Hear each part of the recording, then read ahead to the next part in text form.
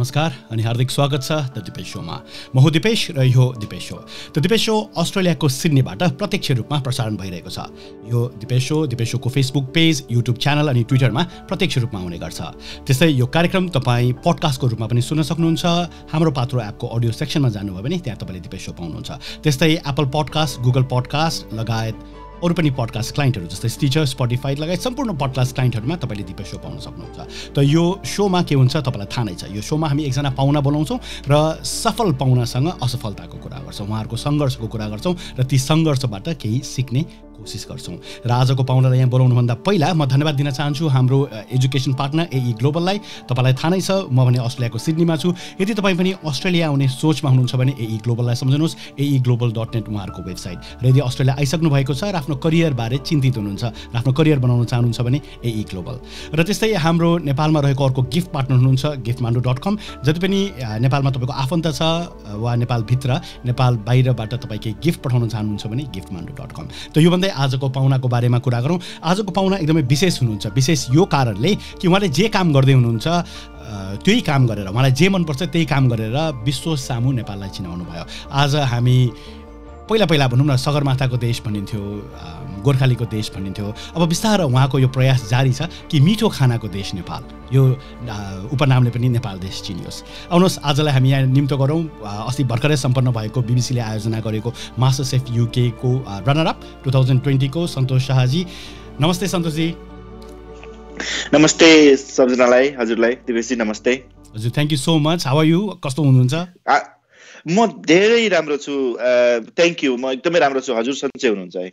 यो कोभिडको टाइममा सन्चै हुनु, राम्रो हुनु धेरै सबैभन्दा गुड न्युज हुने रहेछ। एकदमै राम्रो कुरा। हजुर यो ठुलो कुरा अझै त स्वस्थ हुनु हो होइन। स्पेसली युकेमा त तपाईँहरू अलिक अझै बढिरहेछ भनौँ न। त्यो न्युज सुनेर कहिलेकाहीँ अब डर लाग्ने गर्छ। थुप्रै साथीहरूलाई पनि लागेछ भन्ने सुनिन्छ।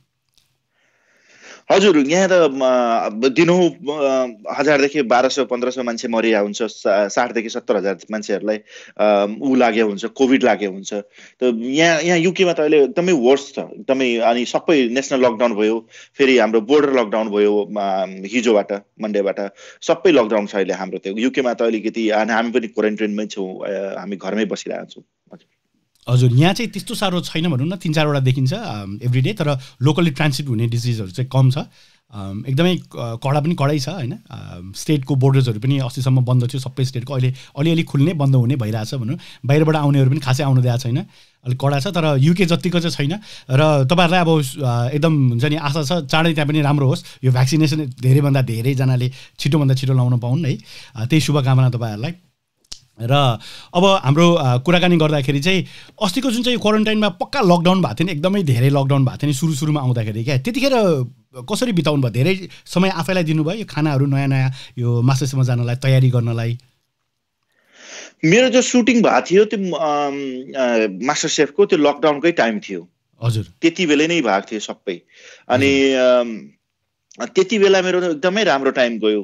अनि लकडाउनको बेलामा फेरि हामी पुरा घरमै खाना बनाएर प्र्याक्टिस गर्ने, एकपल्ट बनाउने, दुईपल्ट बनाउने, तीनपल्ट बनाउने, टाइमिङ हाल्ने। त मेरो त त्यो लकडाउन एकतिरबाट मेरो लागि राम्रै थियो कि मलाई काममा जानु पर्दैन थियो र अरू चिजको केही पनि टेन्सन थिएन। 100% मास्टरसेफमा फोकस मात्रै गर्ने भनेर त्यति बेला थियो। त सेम लकडाउन अहिले छ, जति सुरुमा लकडाउन भएको थियो नि त्यस्तै लकडाउन अहिले छ हाम्रो। भनेपछि अहिले पनि त्यस्तै कडा छ अस्ति पहिलाको जस्तो? हजुर हिजोबाट त्यस्तै भइसकेको छ पुरै। अनि अर्को कुरा क्या, जस्तै यो मलाई यो ठ्याक्क सोध्नु मन लागिहाल्यो, जुन चाहिँ तपाईँले घरमा प्र्याक्टिस गर्नुभयो अनि त्यसपछि यो कम्पिटिसनमा जानुभयो भने नि घरमा पकाउने सामान र त्यहाँ पकाउने सामान हुन्छ नि, अथवा चुलाइ भनौँ अथवा सामानहरू नै, त्यो सबै एउटै हुन्छ कि फरक हुन्छ? फरक हुन्छ, तर घरमा गर्ने त्यो ओभन हुन्छ अनि त्यो अलिअलि मिल्दोजुल्दो हुन्छ। त्यहाँ इन्डक्सन हुन्छ, इन्डक्सन इलेक्ट्रिक वाला, हाम्रो घरमा ग्यास हुन्छन् क्या अरे। त फरक हुन्छन्। त्यही भएर हामीले टाइमिङ गर्दाखेरि त्यो दिमागमा सोचेर राख्छौँ कि त्यहाँको सोचेर र अलिकति एक्स्ट्रा टाइम लिएर र ग्यासमा बनाउँदाखेरि के होला, त्यो गल्ती के होला उतातिर भनेर त्यो दिमागमा राख्नुपर्छ हामीले। हजुर एउटा कुरा क्या, हाम्रो यो बाल्यकालदेखिको कुरा गर्नुभन्दा अगाडि एउटा सोध्नु मन लागेको, नर्मल्ली फोटोग्राफरलाई सोध्यो भने फोटोग्राफरले जहिले के भन्छ भने camera is not important, camera पछाडिको मान्छे चाहिँ इम्पोर्टेन्ट हो भनेर भन्छ। पेन्टरहरूलाई सोध्यो भने अब कुन चाहिँ ब्रसले चलायो त कुन चाहिँ रङ, त्यो नट इम्पोर्टेन्ट, टुल्स भनेको इम्पोर्टेन्ट होइन, टुल्स चलाउने मान्छे चाहिँ इम्पोर्टेन्ट भन्छ। खानामा पनि त्यही होला नि होइन? खानामा पनि त्यही हो, सबैको हातको कला भन्छ हाम्रोतिर। हाम्रो कति मान्छेले यति राम्रो मिठो खाना बनाउँछ अनि त्यसले हेर्दाखेरि लाग्दैन यो मान्छेले खाना बनाउला हैन। अनि त्यसको हातको कला हुन्छ, त्यसलाई कति मान्छेलाई तपाईँ जे इन्ग्रेडियन्ट्स दिए पनि बिगारेर राखिदिन्छ, बनाउनै सक्दैन। कतिलाई खुर्सानी नुन र चामल अलिकति केही सामान दियो भने त्यसले यति मिठो खाना बनाइदिन्छ त्यसैबाट। त त्यो सबै हातको कला हो, जसले पनि भनेको छ त्यो एकदमै राम्रो, एकदमै सही भनेको छ त्यो कुरा। भनेपछि त्यो हातमा चाहिँ अलिकति कला हुनुपर्छ। तपाईँले जुन चाहिँ दोस्रो प्रकारको मान्छे भन्नु भने जसलाई जे दियो भने पनि, जति सामान दियो भने पनि बनाउनै जान्दैन भने त्यसमा चाहिँ म पर्छु। म चाहिँ खाना बनाउनु खासै आउँदैन हैन। आफूलाई मनपर्ने कुरा बनाउनु पर्छ। तपाईँले सबैले सबै काम गर्न सक्दैन के अरे। तपाईँ यो दिपेश शो तपाईँको नाममा चलाउनु भएको छ, सबैले चलाएको छैन। म चलाउन सक्दैन होला, हजुर जस्तो बोल्न सक्दैन होला मैले। त्यो पनि होला, आफ्नो काम राम्रोसँग गरौँ होइन। सन्तोषजी, अब हामी तपाईँको बाल्यकालतिर फर्किनुभन्दा पहिला एकचोटि हेरौँला को कोले हेर्दै हुनुहुन्छ। मीना गौचन श्रेष्ठ सिडनीमा हुनुहुन्छ। Meena Gauchan C is my wife. उहाँ चाहिँ यो खानामा एकदमै सी इज प्यासनेट, उहाँ पनि खाना बनाउनुहुन्छ, एकदमै प्यासनेट हुन्छ। तपाईँलाई एकदमै फलो गर्नुभएको थियो। हजुर, यो अस्तिको जुन चाहिँ कम्पिटिसनमा पनि हाम्रो रवि चाम्लिङ कपनबाट हेर्दै हुनुहुन्छ। रामकुमार जोशी चाहिँ अस्ट्रियाबाट हेर्दै हुनुहुन्छ, with the cup of T भन्दै हुनुहुन्छ। हर्कबहादुर सिडनीबाट हेर्दै हुनुहुन्छ। रामकुमार जोशीजीलाई हामी चिन्छौँ म राम्रोसँग। Watching from beautiful and cold place Australia भनेर भन्दै हुनुहुन्छ। हर्कबहादुर हाम्रो love to hear his incredible journey भनेर सिडनीबाट हुनुहुन्छ। सागरमान महर्जनजी सानेपा ललितपुर काठमाडौँमा हुनुहुन्छ। त्यस्तै महेश हेलो शेफ भन्दै हुनुहुन्छ। दर्पण शेर्पाजी दक्षिण कोरियामा हुनुहुन्छ। प्रतिमा ईशा लन्डनमा हुनुहुन्छ। विक्रम भट्टराईजी नमस्ते दिपेशजी। अनि आजको हाम्रो पाहुना नेपालीहरूको ताज शेफ सन्तोष शाहमा चिसो र सुनसान एल्डरसट बेलायतबाट भन्दै हुनुहुन्छ। उहाँ चाहिँ एल्डरसटमा हुनुहुन्छ अहिले। त्यस्तै हाम्रो सुनिल राई लो हामी नि पर्खाइमा छौँ है भन्दै हुनुहुन्छ। अनु साउथ कोरियामा। महेशजी हेलो नमस्ते भन्दै हुनुहुन्छ। ममता गुरुङ वाउ। सङ्गीता वज्राचार्य काठमाडौँमा हुनुहुन्छ। त्यस्तै हाम्रो राधिका बस्याल सिडनी अस्ट्रेलियामा हुनुहुन्छ। रेशमा खड्का नमस्कार भन्दै हुनुहुन्छ। त्यसपछि हाम्रो सरोज श्रेष्ठ चाहिँ आइपुग्नु भयो, उहाँ ब्रिस्बेनमा हुनुहुन्छ। नमस्ते शेफ सन्तोष, हजुरको बारेमा धेरै थाहा पाउन पनि आइपुगे उहाँ कार्यक्रममा। हेलो दिपेश दाई। सुदीप जी हुनुहुन्छ। सुदीपजी पनि शेफ हुनुहुन्छ जस्तो छ, उहाँले लाउनु भएको लुगाले शेफ जस्तो लाग्यो मलाई। रघु श्रेष्ठ काठमाडौँमा हुनुहुँदो रहेछ। हाम्रो रबिन राउत इटरीमा हुनुहुन्छ। त्यस्तै हाम्रो अरू सुजना श्रेष्ठजी हुनुहुँदो रहेछ। खुम पुल्मी Magar we are proud of you chef भन्दै हुनुहुन्छ। Meena Gauchan Shrestha very proud of him putting Nepalese food into the world map भन्दै हुनुहुन्छ। पक्कै पनि अघि नै मैले भने सगरमाथाको देश नेपाल, वीर गोर्खालीको देश नेपाल भनेर हाम्रो देशलाई उपनामले चिनिन्थ्यो, बुद्धको देश नेपाल भनेर। अब चाँडै नै सायद सन्तोषजी जस्तो शेफहरूले गर्दा मिठो खानाको देश नेपाल भनेर पनि चिनिन्छ होला। र यो भन्दै गुन्जन पटेल हेलो शेफ भन्दै हुनुहुन्छ। रोज Thulung first of all congratulations, proud moment for each and every of us, keep shining, stay safe, I am here to get to know more about you भनेर रोज थुलुङले अस्ट्रेलियाको डार्मिनमा हुनुहुन्छ उहाँ। मधु गुरुङ फ्यानबरो युके। त्यस्तै आकृति काठमाडौँमा। ताराहाङ श्याम राईजी हुनुहुन्छ युकेमा। कुकोलाई कस्तो चान्स छ अहिले पछि हामी कुरा गर्छौँ। कुशल तामाङजी हुनुहुँदो रहेछ लन्डनमा। सतीश श्रेष्ठ सिडनीमा। प्रकाश भट्टराईजी हुनुहुन्छ। दिपेश भट्टराई सिडनीमा। रवि आचार्यजी युकेमा। त्यस्तै दिपेश पाण्डे पर्थमा। सुमन साके, सुजना श्रेष्ठ, धेरैजना हुनुहुन्छ। सबैको नाम म बिस्तारै लिँदै जान्छु। रूप श्रेष्ठ कुवेतमा। महरा जितेन्द्र। अञ्जली नुर तुलाधर काठमाडौँमा। सविता वज्राचार्य। भैरविन्द्र फ्लुटिया हेलो दादाहरू स्विडेनबाट हेर्दै हुनुहुन्छ। Rabindra and Sabina watching from Sweden. सबैजनालाई थ्याङ्क यू सो मच। अब बिस्तारै हामी कुरा अगाडि बढाउँछौँ र तपाईँहरूको नाम तपाईँहरूको कमेन्ट लिँदै गर्छौँ। एउटा कुरा याद गर्नुहोस् कि यो सोसियल मिडिया हो, लाइभ भइरहेको छ। यदि तपाईँलाई केही कुरा चित्त बुझ्यो भने प्लिज थम्स अप दिनुहोस्, कमेन्ट गर्नुहोस्। चित्त बुझेन भने पनि त्यही गर्नुहोस्। अब सन्तोषजी, हाम्रो यो कार्यक्रममा जब कार्यक्रम इनिसियल्ली अब हामी सुरु गर्छौँ फर्मल्ली भनौँ, पहिलो प्रश्न सबैलाई एउटै गर्छु। तपाईँलाई याद भएको सबैभन्दा पहिलो याद, फर्स्ट मेमोरी भन्छ नि बच्चाको, त्यो के छ? त्यहाँबाट सुरु गरौँ। सबैभन्दा फर्स्ट मेमोरी मेरो भन्नाले म 5 सालको हुँदाखेरि मेरो बुवा भित्र जानुभयो थियो। त्यो मेमोरी मेरो सबैभन्दा पहिलोको मेमोरी हो। त्योभन्दा पहिलाको मेमोरी त अरू मलाई केही थाहा छैन। हजुर, हैन, म 5 इयर्सको हुँदाखेरि मेरो बुवा भित्र जानुभयो थियो। अनि त्यो मेमोरी दिमागमा बस्छ नि, त्यत्रो ठुलो इन्सिडेन्ट भएको थियो। त त्यही मेमोरी मलाई सबैभन्दा पहिला बच्चाको मेमोरी मलाई याद छ। हजुर, बुवा के बिमारी हुनुहुन्थ्यो?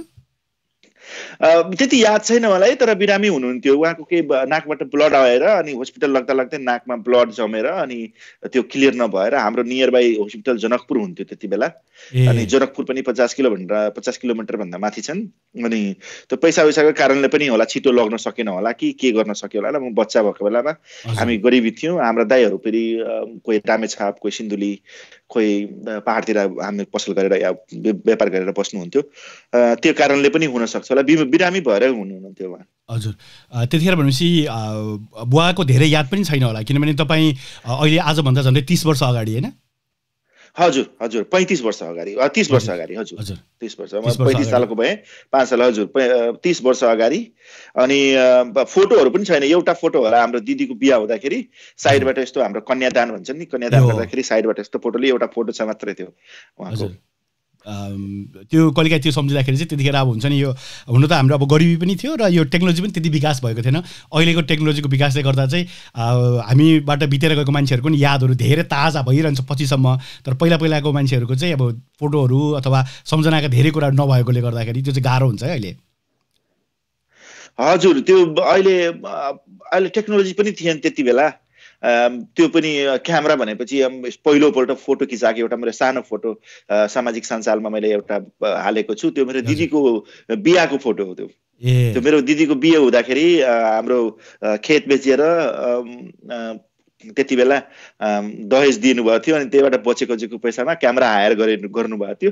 अनि त्यति बेला रिलवाला क्यामेरा आउँथ्यो। अनि क्यामेराको कति महँगो हुन्थ्यो त्यति बेला क्यामेरा होइन। अनि हाम्रो लागि गरिबको लागि त जे पनि महँगो हुन्छ क्यारे सधैँ होइन। अनि त्यही फोटो थियो त्यसमा एउटा हाम्रो गरेको। त बुवाको पनि त्यही बेलाको फोटो, मेरो पनि त्यही बेलाको फोटो हो यो। अब त्यति बेला त खेत बेचेको पैसा हुन्छ, दहेजमा दिएर अलिकति क्यामेरा गरौँ मेमोरीको लागि अनि गरेको होला त्यति बेला। हजुर, अहिले कस्तो छ त्यतातिर गाउँतिर दहेजको चलन अझै पनि छ? हाम्रोतिर छ, अहिले पनि छ। लुकेर लिन्छन्, अलग नामबाट लिन्छन्, तपाईँको छोरीको नामबाट लिन्छन्। तर खुलेर त लिँदैनन्। खुलेर फेरि कुरा गर्ने त्यो बिचको त्यो दलालहरू हुन्छन्, त्यो आफैले डाइरेक्ट कुरा गर्दैन। अनि हाम्रोतिर अहिले पनि छन्, डक्टरको यति, इन्जिनियरको यति, पिउनको यति, एमबिबिएसको यति रेटै राखेर हुन्छन् हाम्रोतिर अहिले पनि। तर खुलेर लिँदैन, त्यो अलग तरिकाले। तपाईँ मलाई नदिनुहोस्, तपाईँ आफ्नो छोरीलाई दिनुहोस् के, तपाईँको छोरी सुखी सम्पन्न हुन्छ भनेर त्यसको लागि दिनुहोस् भन्छ। त्यस्तो माग्छ के तिनीहरूले, सुन चाँदी माग्छन्। अनि लिन्छन्, अहिले पनि छन्। हाम्रो भतिजीको भर्खर अहिले बिहा गरेको 2-4 साल भयो, त्यसलाई पनि दिनु पर्यो थियो। सबैलाई दिनुपर्छ, खर्च त हुन्छ त्यहाँ जति पनि। भनेपछि त्यो बिचको त्यो मान्छेले तपाईँको पनि रेट राखिसक्यो होला, मास्टर सेफको के भन्छ फाइनलिस्ट हो, लन्डनमा बस्छ भनेर। उसको सक्सेस हुनेवाला छैन। मेरो घरमा दहेज कुनै दाजुले पनि लिनु भएको छैन, कुनै हाम्रो पहिला सके दाजुले पनि। अनि हाम्रो मामाले पनि लभ म्यारेज गर्नुभएको छ। एउटा छेत्री छ, एउटा थरुनी छन्। मेरो दाइले एउटा राई बिहा गर्नुभएको छ, लभ म्यारेज होइन। अनि एउटा दाइले अर्को पहाडमा काउछे विमान सिन्धुलीमा बिहा गर्नुभएको छ। सबै हाम्रो लभ म्यारेज बेला छ। दहेजको चलनै छैन हाम्रो घरमा, दिने मात्रै हो, लिने होइन। त्यो त एकदमै अब राम्रो कुरा भनौँ न। र अर्को कुरा, सानो हुँदाखेरि तपाईँलाई स्कुलको केही याद छ? 10 वर्ष, यो 10 क्लाससम्म त गाउँमै बस्नु भने होइन? म 10 क्लाससम्म एसएलसीसम्म गाउँमै बसेँ। त्यो 5 सालको पहिलाबाट त मलाई 7-8 सालमा त 9 सालमा त म प्लास्टिक झोला बेच्न सुरु गरिसकेको थिएँ मार्केटमा म त। हजुर हजुर, त्यतिखेर हो दिनको 20-22 रुपियाँ आम्दानी गर्ने? हजुर हजुर हजुर। त्यो सानो कान्छा हुँदाखेरि त्यो बुवा बितेर जाँदाखेरि पनि एउटा के हुन्छ, मान्छेमा कुनै पनि ठुलो इन्सिडेन्ट भयो भने लाइफमा त्यो मान्छेलाई स्ट्रङ बनाउने रहेछ र त्यो बाटो देखाउने रहेछ। अनि त्यो बाटो देखाउँदाखेरि त्यही हाम्रो गाउँले केटाहरू, हाम्रो गाउँमा एउटा बजार छ, कर्जनाहा बजार भन्छन्, हाम्रो धेरै पुरानो बजार छन् त्यो। अनि त्यो बजारमा त्यो तरकारी बेच्दाखेरि मान्छेहरू त्यो प्लास्टिक किन्छन्। माछा बजारमा गएपछि माछाको लागि प्लास्टिक बेच्छन्। र त्यति बेला सानो फुच्चे हुँदाखेरि हामी एउटा बाँसमा लामो टी आकारको लगाएर अनि झोला टाँगेर हामीहरू, म बच्चा हुँदाखेरि त्यहाँ बेच्थेँ। अनि त्यसपछि पाउरोटी बेच्न सुरु गरेको थिएँ 12-14 सालको उमेरमा होइन। अनि 15 सालको उमेरतिर त म इन्डिया हिँडिसकेको थिएँ। हजुर, नेपालमै बस्दाखेरि त्यतिखेर घरमा आमाले के बनाउनुहुन्थ्यो खानेकुरा चाहिँ? नर्मल खानेकुरा दाल भात तरकारी हाम्रो म्याक्सिमम टाइम हुन्थ्यो, सधैँ दाल भात तरकारी नै हुन्थ्यो हाम्रो। अहिले पनि नेपालमा सबै सधैँ दिनमा लन्चमा पनि त्यही हुन्थ्यो, डिनरमा पनि त्यही हुन्थ्यो। लन्च बनायो, डिनरमै त्यही खायो होइन, त्यही अहिले पनि त्यही हुन्छ नि, दाल भात तरकारी नै हुन्थ्यो हाम्रो आमाको खानेकुरा। खानेकुरालाई पनि हाम्रो यति गरिबी थियो कि चोइस हुँदैन थियो हाम्रो। आज खायो भने भोलिको कहिले काहीँ टेन्सन हुन्थ्यो कि भोलि के खाने होला, त्यस्तो थियो त हाम्रो खानेकुरामा। बारीमा हाम्रो बारी हुन्थ्यो, बारीमा सागसब्जीहरू हुन्थ्यो, धनियाँ सनियाँ यताउति सब आमाले गरेर यताउति गरेर हाम्रो जमिन पनि एकदमै राम्रो छ त्यहाँ, बारीको उब्जिने छन् होइन त्यहाँबाट। हजुर, र त्यो खानेकुराको लागि त हाम्रो कति हुन्छ नि कि हामी त यो थियो रे ऊ थियो रे, हामी घरमै आमालेबाट खाना बनाउन सिक्यो, त्यस्तो मेरो स्टोरी छैन क्या अरे। हामी गरिबको कहाँ आज खायो भोलि खानालाई टेन्सन हुन्थ्यो के खायो खाने हो भनेर। आमालाई सघाउनुहुन्छ नि कहिले काहीँ खानाहरू बनाएर यसो? हजुर, म त अब एउटै हाम्रो गरिबको घर भनेपछि त कहाँ अब एउटा बेडरुम छुट्टै थोरै हुन्छ र किचन र लिभिङ रुम अलग अलग हुँदैन नि त। एउटै रुममा सबै हुन्छ, एउटा कुनामा बाख्रा बाँधे हुन्छन्, एउटा कुनामा चुलो हुन्छन्, एउटा कुनामा खाट लगाएको हुन्छन्। अनि त्यही त हो, अब खाटमा बसे पनि आमालाई खाना बनाएको देखेको छ, तल बसे पनि आमालाई खाना बनाएको देखेको छ त। अनि सघाउँदाखेरि बाबु धनियाँ तोरेर ल्याइदिए त बारीबाट भनेर उता गर्दाखेरि गर्थे आमालाई। अनि पात ल्याइदिएर जो त्यो दाउरा ल्याइदिए भनेर भन्दाखेरि लिएर आउँथे, त्यहाँ गर्थे, खाना बनाउँथे। हजुर, त्यसले गर्दाखेरि पनि अलिअलि त्यो हुन्छ नि खानाप्रति चाहिँ अलिकति अब सिक्दै जानुभयो होला क्या, हुन्छ नि रुचि जाग्यो होला। हजुर, अनि आमा पनि कहिले काहीँ बिरामी हुँदाखेरि मैले खाना बनाउँथेँ। त्यो एकपल्ट मलाई याद छ, सबैभन्दा पहिले म खिचडी बनाएको थिएँ। अनि खिचडी बनाउँदाखेरि चामल अलिकति कम हाल्नुपर्छ, पानी धेरै हाल्नुपर्छ। अनि मैले त चामल आफू दुईजनालाई पुग्ने गरी चामल हालिदिएको, त खिचडी त त्यो हन्डीभन्दा बाहिर निक्लिराखेको कुरा कि सबै त्यो। अनि त्यो मलाई याद छ, त्यो सबै आमा त्यो एउटा छोरीको टाइपमा नै भइसकेको थिए। घरमा केही भयो भने भाँडा माझ्ने, यता गर्ने, घर साफ गर्ने। आमा पीडित हुँदाखेरि आमा पनि बिरामी नै हुनुहुन्थ्यो धेरै धेरै टाइमसम्म होइन, पीडित भएपछि बिरामी हुन्छन्। अनि जुनै बेला बिरामी भयो भने आफैले खाना बनाउने, खाना बनाइसकेपछि स्कुल जाने, त्यस्तो पनि गर्थेँ मैले धेरै टाइमसम्म आमाको लागि खाना बनाएर। आलुको भुजिया अनि रोटी अनि भात अनि दाल बनाउँथेँ मैले। त्यो यो अहिले पनि बनाउँछु टाइम मिल्यो भने। यो तराईमा अलिकति पिरो बेसी खाने चलन छ है, प्याज र खुर्सानी? हजुर, खुर्सानी, प्याज र लसुन अदुवाहरू खान्छन् धेरै, खुर्सानी धेरै खान्छन्। हजुर, त्यसको यो उसँग केही सम्बन्ध छ तपाईँलाई लाग्छ? अहिले आएर हुन्छ नि वेदरसँग अलिकति गर्मी भएकोले प्याज खायो भने शीतल हुने त्यस्तो हुन्छ?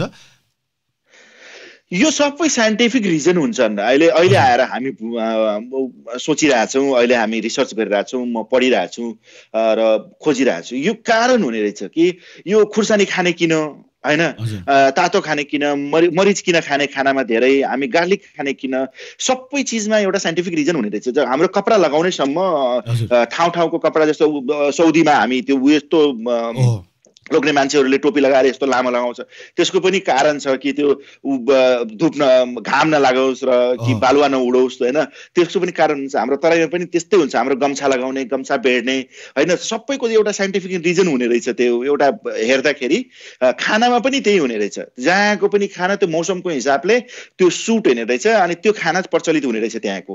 त हाम्रो तराईमा पनि त्यही हो कि चिल्ली खाएपछि शरीरको हिटलाई, बाहिरको हिटलाई कन्ट्रोलमा गर्छ भनेर, त्यो पनि एकदमै साइन्टिफिक रिजन हो त्यो चिल्लीको बारेमा। भनेपछि बाहिर गर्मी छ अनि आफूले खायो भने शरीर पनि तातेर त्यो ब्यालेन्स गर्ने होला, त्यस्तै होला। हजुर, त्यो चिल्लीमा त्यस्तो ताकत हुन्छ। पोर्तुगलमा यताउति सबै त्यो सबैभन्दा चिल्ली खाने यतातिर पनि हो, गोवामा खान्छन् तिनीहरूको त्यही एउटा रिजन छ। अनि साउथ इन्डियामा पनि धेरै चिल्ली खान्छ, गर्मी हुन्छ धेरै, त चिल्लीले त्यसले ब्यालेन्स गर्ने रहेछ त्यसले शरीरको उसमा। हजुर, यो धेरै हुन्छ नि, यो कुरा गर्दै जाँदाखेरि यस्तो कुराहरू तपाईँले भन्नुभएको जस्तो कति यस्तो चलनहरू छ जुनको कारण चाहिँ हामीलाई थाहा छैन, हामी गर्छौँ मात्रै। खोज्दै जाँदाखेरि चाहिँ धेरै साइन्टिफिक कारणहरू हुने रहेछ क्या। जस्तै अब खानाकै कुरा भयो, अघि तपाईँले भन्नुभयो नि साउदी अरबमा यो जुन चाहिँ लामो लागिन्छ भनेर घामबाट जोगिनको लागि लुगा उनीहरूको उस्तै छ होइन। त्यसपछि आएर यो केटाहरूले सेतो लाउने, केटीहरूले कालो लाउने। कालो लाउने कारण चाहिँ केटीहरूलाई चाहिँ जब पिरियड हुन्छ त्यो नदेखियोस् भनेर कालो लगाएको रहेछ। अर्को चाहिँ केटाहरूको माथि यस्तो फेट्टा हुन्छ नि, त्यो चाहिँ उसलाई ऊँटको लागि समात्नको लागि प्रयोग गरिन्छ अरे क्या। पहिला चाहिँ प्रयोग गरिन्थ्यो अरे, अल त डिजाइन जस्तो भयो। पहिला चाहिँ ऊँट समात्नको लागि चाहिँ प्रयोग गरिन्थ्यो अरे कि, त्यहीबाट टाउकोमा राख्यो भने चाहिँ के ऊँट समातिहाल्नु पऱ्यो भने टक्क निकाल्यो, समातिहाल्यो। यस्तो कारणहरू धेरै रहेछ भनौँ न, हजुरले भन्नुभएको जस्तो साइन्टिफिक कारणहरू। स्कुलमा कस्तो थियो? स्कुलमा कतिको पढ्नुहुन्थ्यो? पढ्न कस्तो मन पर्थ्यो कि मन पर्दैन थियो? एक कुरा के हुन्छ भन्ने अहिले पनि फ्याक्ट कुरा छन्। गरिबी भनेपछि गरिबले सबैलाई सबैले भन्नाले अरूले होइन सबै चिजले होच्याउने रहेछ कि पढाइमा पनि त्यति मन लाग्दैन थियो अनि पढेर पनि के गर्ने भनेर पैसा छैन। एकपल्ट के नेपालमा जहिले पनि त्यही मेरो भन्नको कारण त्यही हुन्छ कि गरिबीको कारणले आफूलाई नहोच्याउनुस् के कहिले पनि म भने आउँछु। मैले गरे हो त्यस्तै। अब गरिबी छ अब के पढ्ने कहाँ पढ्ने पढ्नमा मन लाग्दैन त्यहाँ गएर साँझ अब 3 दिन बजार 2 दिन बजार लाग्छ हाम्रो बजारमा गएर प्लास्टिक बेच्नु पर्यो अर्को अलिकति अरू पैसा कमाउनु लाग्दाखेरि अर्को परको गाउँमा गएर बजारमा त्यसको बजारमा गएर प्लास्टिक बेच्नु पर्यो।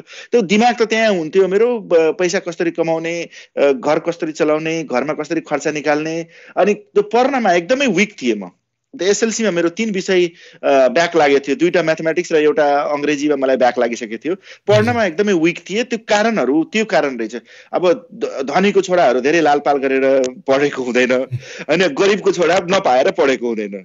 तर त्यो आमा बुवा चाहिँ एकदमै राम्रो भएपछि मेरो आमा पढे लेखेको एक रति पनि छैन। आफ्नो नाम पनि लेख्न सक्नुहुन्न उहाँले हैन नेपाली बोल्न सक्नुहुन्न उहाँले नेपाली बुझ्छन् तर नेपाली बोल्न सक्नुहुन्न मैथिली बोल्छन् मात्रै मेरो आमाले। अनि त्यो एकदमै त्यो कारण हुने रहेछ कि त्यो गरिबीको कारणले गर्दा मान्छे अहिले पनि नेपालमा छन् त्यस्तो। हाम्रो गाउँमा अहिले पनि छन् त्यस्तो स्थिति मान्छेहरू कि अहिले पनि त्यो 30 साल 25 साल पहिला भएको केटा त्यस्तो थिए अहिले पनि त्यस्तो छ नेपालमा धेरै ठाउँमा त्यस्तो छ अहिले पनि। हजुर तपाईले भन्नुभएको एकदमै ठिक भन्नुभयो। के गरी त्यो सुरुङमा हिँड्दैछ भने परको उज्यालो देखिएन भने त्यो सुरुङ हिँड्न पनि मन लाग्दैन तर पर उज्यालो देखियो भने चाहिँ हिँड्न मन लाग्छ यात्रा गर्न मन लाग्छ। तपाईँले भन्नुभयो सायद त्यो गरिबी भएको कारणले अगाडिको उज्जवल भविष्य नदेखेको कारणले चाहिँ यो पढेर केही हुँदैन भनेर त्यो हुन्छ नि पढ्न मन नलाग्ने चाहिँ सायद धेरैलाई हुन्छ होला। तर अहिले तपाईँ जहाँ हुनुहुन्छ त्यहाँ पुग्नको लागि चाहिँ नलेज त चाहिन्छ नि। किताबी ज्ञान नचाहिएला एसएलसी पास गर्नै नपर्ला तर अहिले तपाईँले जे भन्नुहुन्छ यो सबै तपाईँको नलेजले त हो नि होइन तपाईँको ज्ञानले त हो नि त्यो त चाहिहाल्छ नि। मैले इन्डिया गएर सबै क्लियर गरेँ। मैले होटल म्यानेजमेन्ट गरेँ होइन अनि मैले पढाइ गरेँ पछि इङ्ग्लिस कोर्स गरेँ दुनियाँभरको कोर्स गरेँ। मैले जे पाएँ त्यो कार्बिन कोर्स गरेँ पर्सनालिटी डेभलपमेन्ट कोर्स गरेँ हरेक जे जहाँ अहिले पनि कोर्स गरिरहेको छु म होइन हरेक टाइपको कोर्सहरू गर्दै एउटा कोर्सको लागि त म चेन्नई गएको थिएँ। गुजरातमा बसेर चेन्नई 1 महिनाको कोर्समा त्यहाँ गएर होटलमा बसेर गेस्ट हाउसमा बसेर त्यहाँ 1 महिनाको कोर्स गरेर आएँ। त जति पनि मेरो बचपनमा नभएको कुराहरू थियो सबै कुरा मैले त्यहाँ इन्डियामा काम गर्दै मैले फिनिस गरेँ र यहाँ मैले वर्क परमिटमा 2010 मा आएँ। त्यति बेला Tier 2 पोइन्ट बेस्ड सिस्टम थियो यहाँ अनि त्यसमा मैले वर्क परमिटमा आएको छु इन्डियाबाट मैले यहाँ। त पढाइ चाहिन्छ भन्नाले पढाइ के हो भन्दाखेरि पढाइ भनेको फेरि कलेज गएरै एजुकेसन भन्नाले कलेज गएरै स्कुल गएरै प्राप्त हुने चिज होइन। त्यो अरू तरिकाले पनि हुन सक्छ। त्यो इक्जाम्पलमा के हुन्छ एउटा तपाईँले खाल्टो खन्नु पर्यो है 2टा खाल्टो खन्नु पर्यो। एउटा तपाईँ कोदालोले खाल्टो खन्नुस् एउटा हातले खाल्टो खन्नुस्। खाल्टो त खनिन्छ नि दुइटै है तर एउटामा हात पनि ड्यामेज होला टाइम पनि लाग्ला त्यति फिनिसिङ पनि हुँदैन होला। तर कोदालोले खर्दाखेरि टाइम पनि लाग्दैन छिटो पनि हुन्छ नाइस एन्ड क्लिन पनि हुन्छ इजी पनि होला। त त्यो हो त्यो कोदालो भनेको एजुकेसन हो अनि यो भनेको विदाउट एजुकेसन तपाईँ दुइटै प्राप्त गर्न सक्नुहुन्छ। बिना पढाइले पनि गर्न सक्नुहुन्छ पढाइले पनि गर्न सक्नुहुन्छ। तर एजुकेसन हुन त्यो लाइनमा धेरै जरुरी छ। तपाईँ जुन पनि लाइनमा हुनुहुन्छ एजुकेसन भन्नाको हिस्ट्री हो। एजुकेसनमा पछाडि उनीहरूले गल्ती गरिसकेको चिजहरू किताबमा हुन्छन् त्यो चिजहरू हामी किताबबाट सिकिन्छन्। अब हामीले किन टाइम वेस्ट गर्नु पर्यो त त्यो फेरि गल्ती गर्नलाई फेरि सिक्नलाई। त त्यो भन्दा राम्रो हाम्रो बुकहरू छन् हिस्ट्री छन् हाम्रो पछाडि पुर्खाहरूले गरेका चिजहरू छन् हाम्रा धेरै इक्जाम्पलहरू छन् होइन। त्यसलाई इक्जाम्पल ठुला मेन्टरहरू छन् जो मान्छेहरू बनेका छन् त तिनीहरूलाई देखेर हामी एजुकेट गर्न सक्छ आफूलाई। किताबै पढेर एजुकेसन लिन सकिन्छ भने त्यो मेरो सिद्धान्तमा त्यस्तो त कहीँ पनि छैन कि किताबै पढेरै मात्रै लिन सकिन्छ।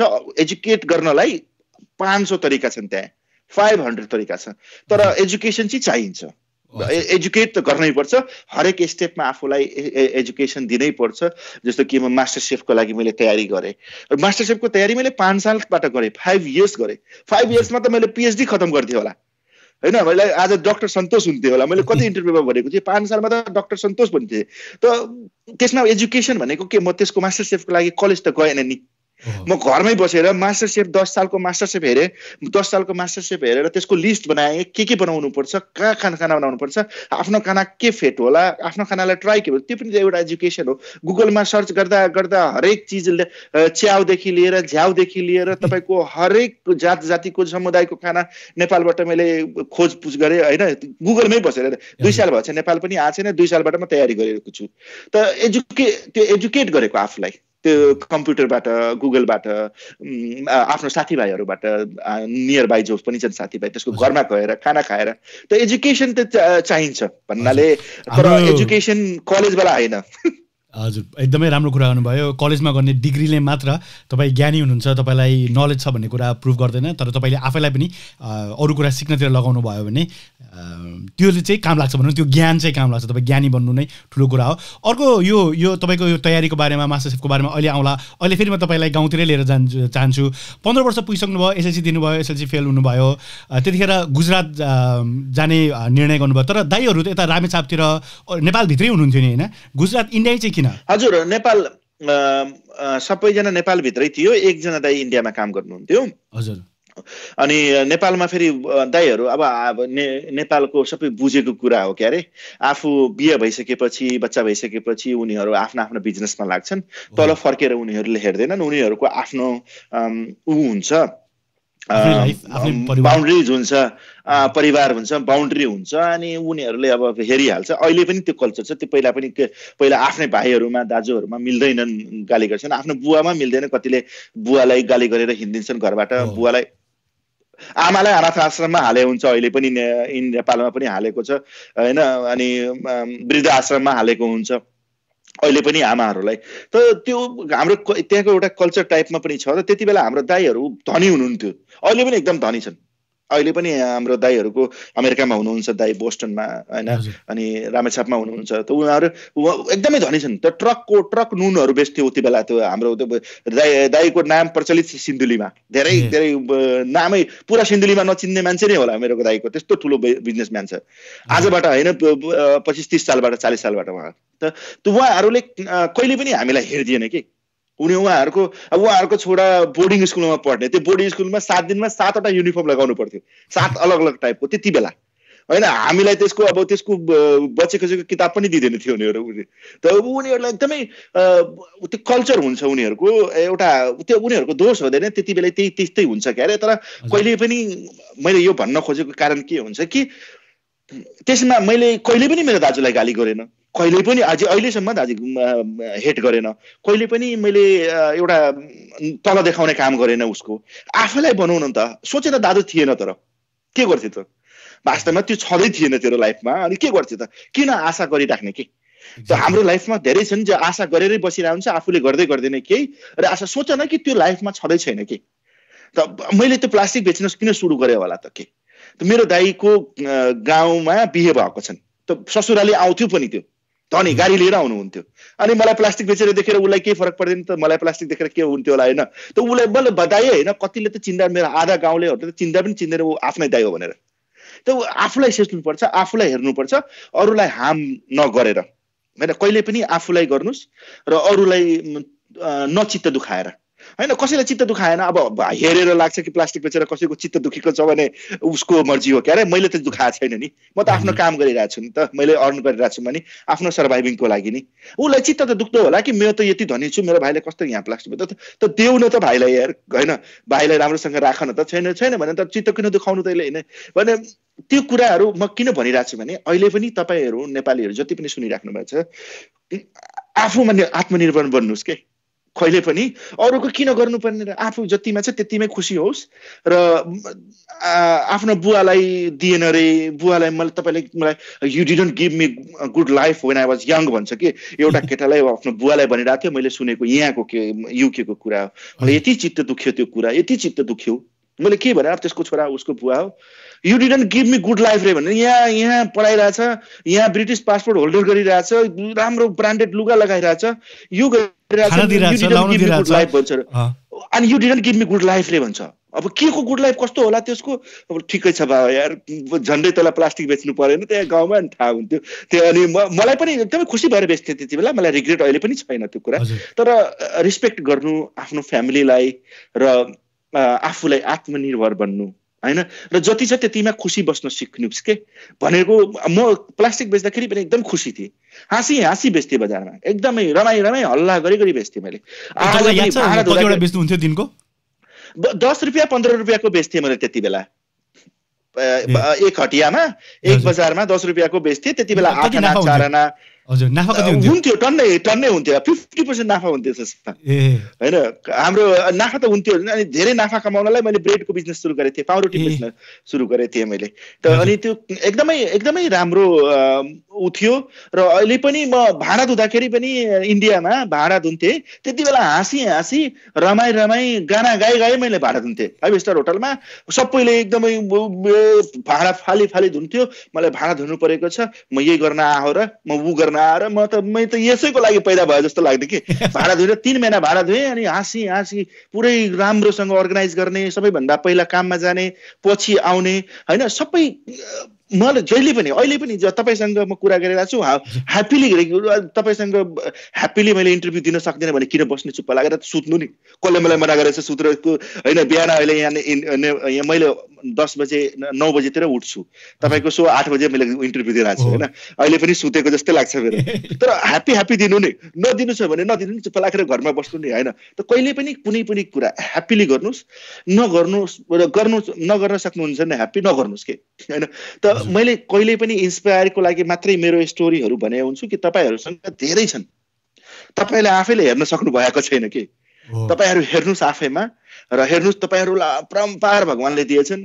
तपाईहरु एकजनालाई आयो यहाँ, म जुन दिन म ब्रिटिस पासपोर्ट होल्डर हुँ यहाँको, म ब्रिटिस पासपोर्ट म सानले लिएको छु, एकदमै ह्याप्पी भएर म लिएको छु यहाँको कि मेरो लागि सक्सेसफुल थियो त्यो है।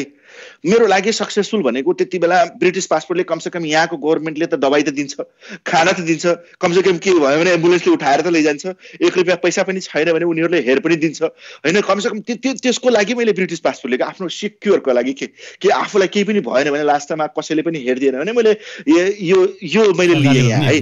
अनि हजुर, अनि त्यो मेरो लागि सक्सेसफुल थियो के।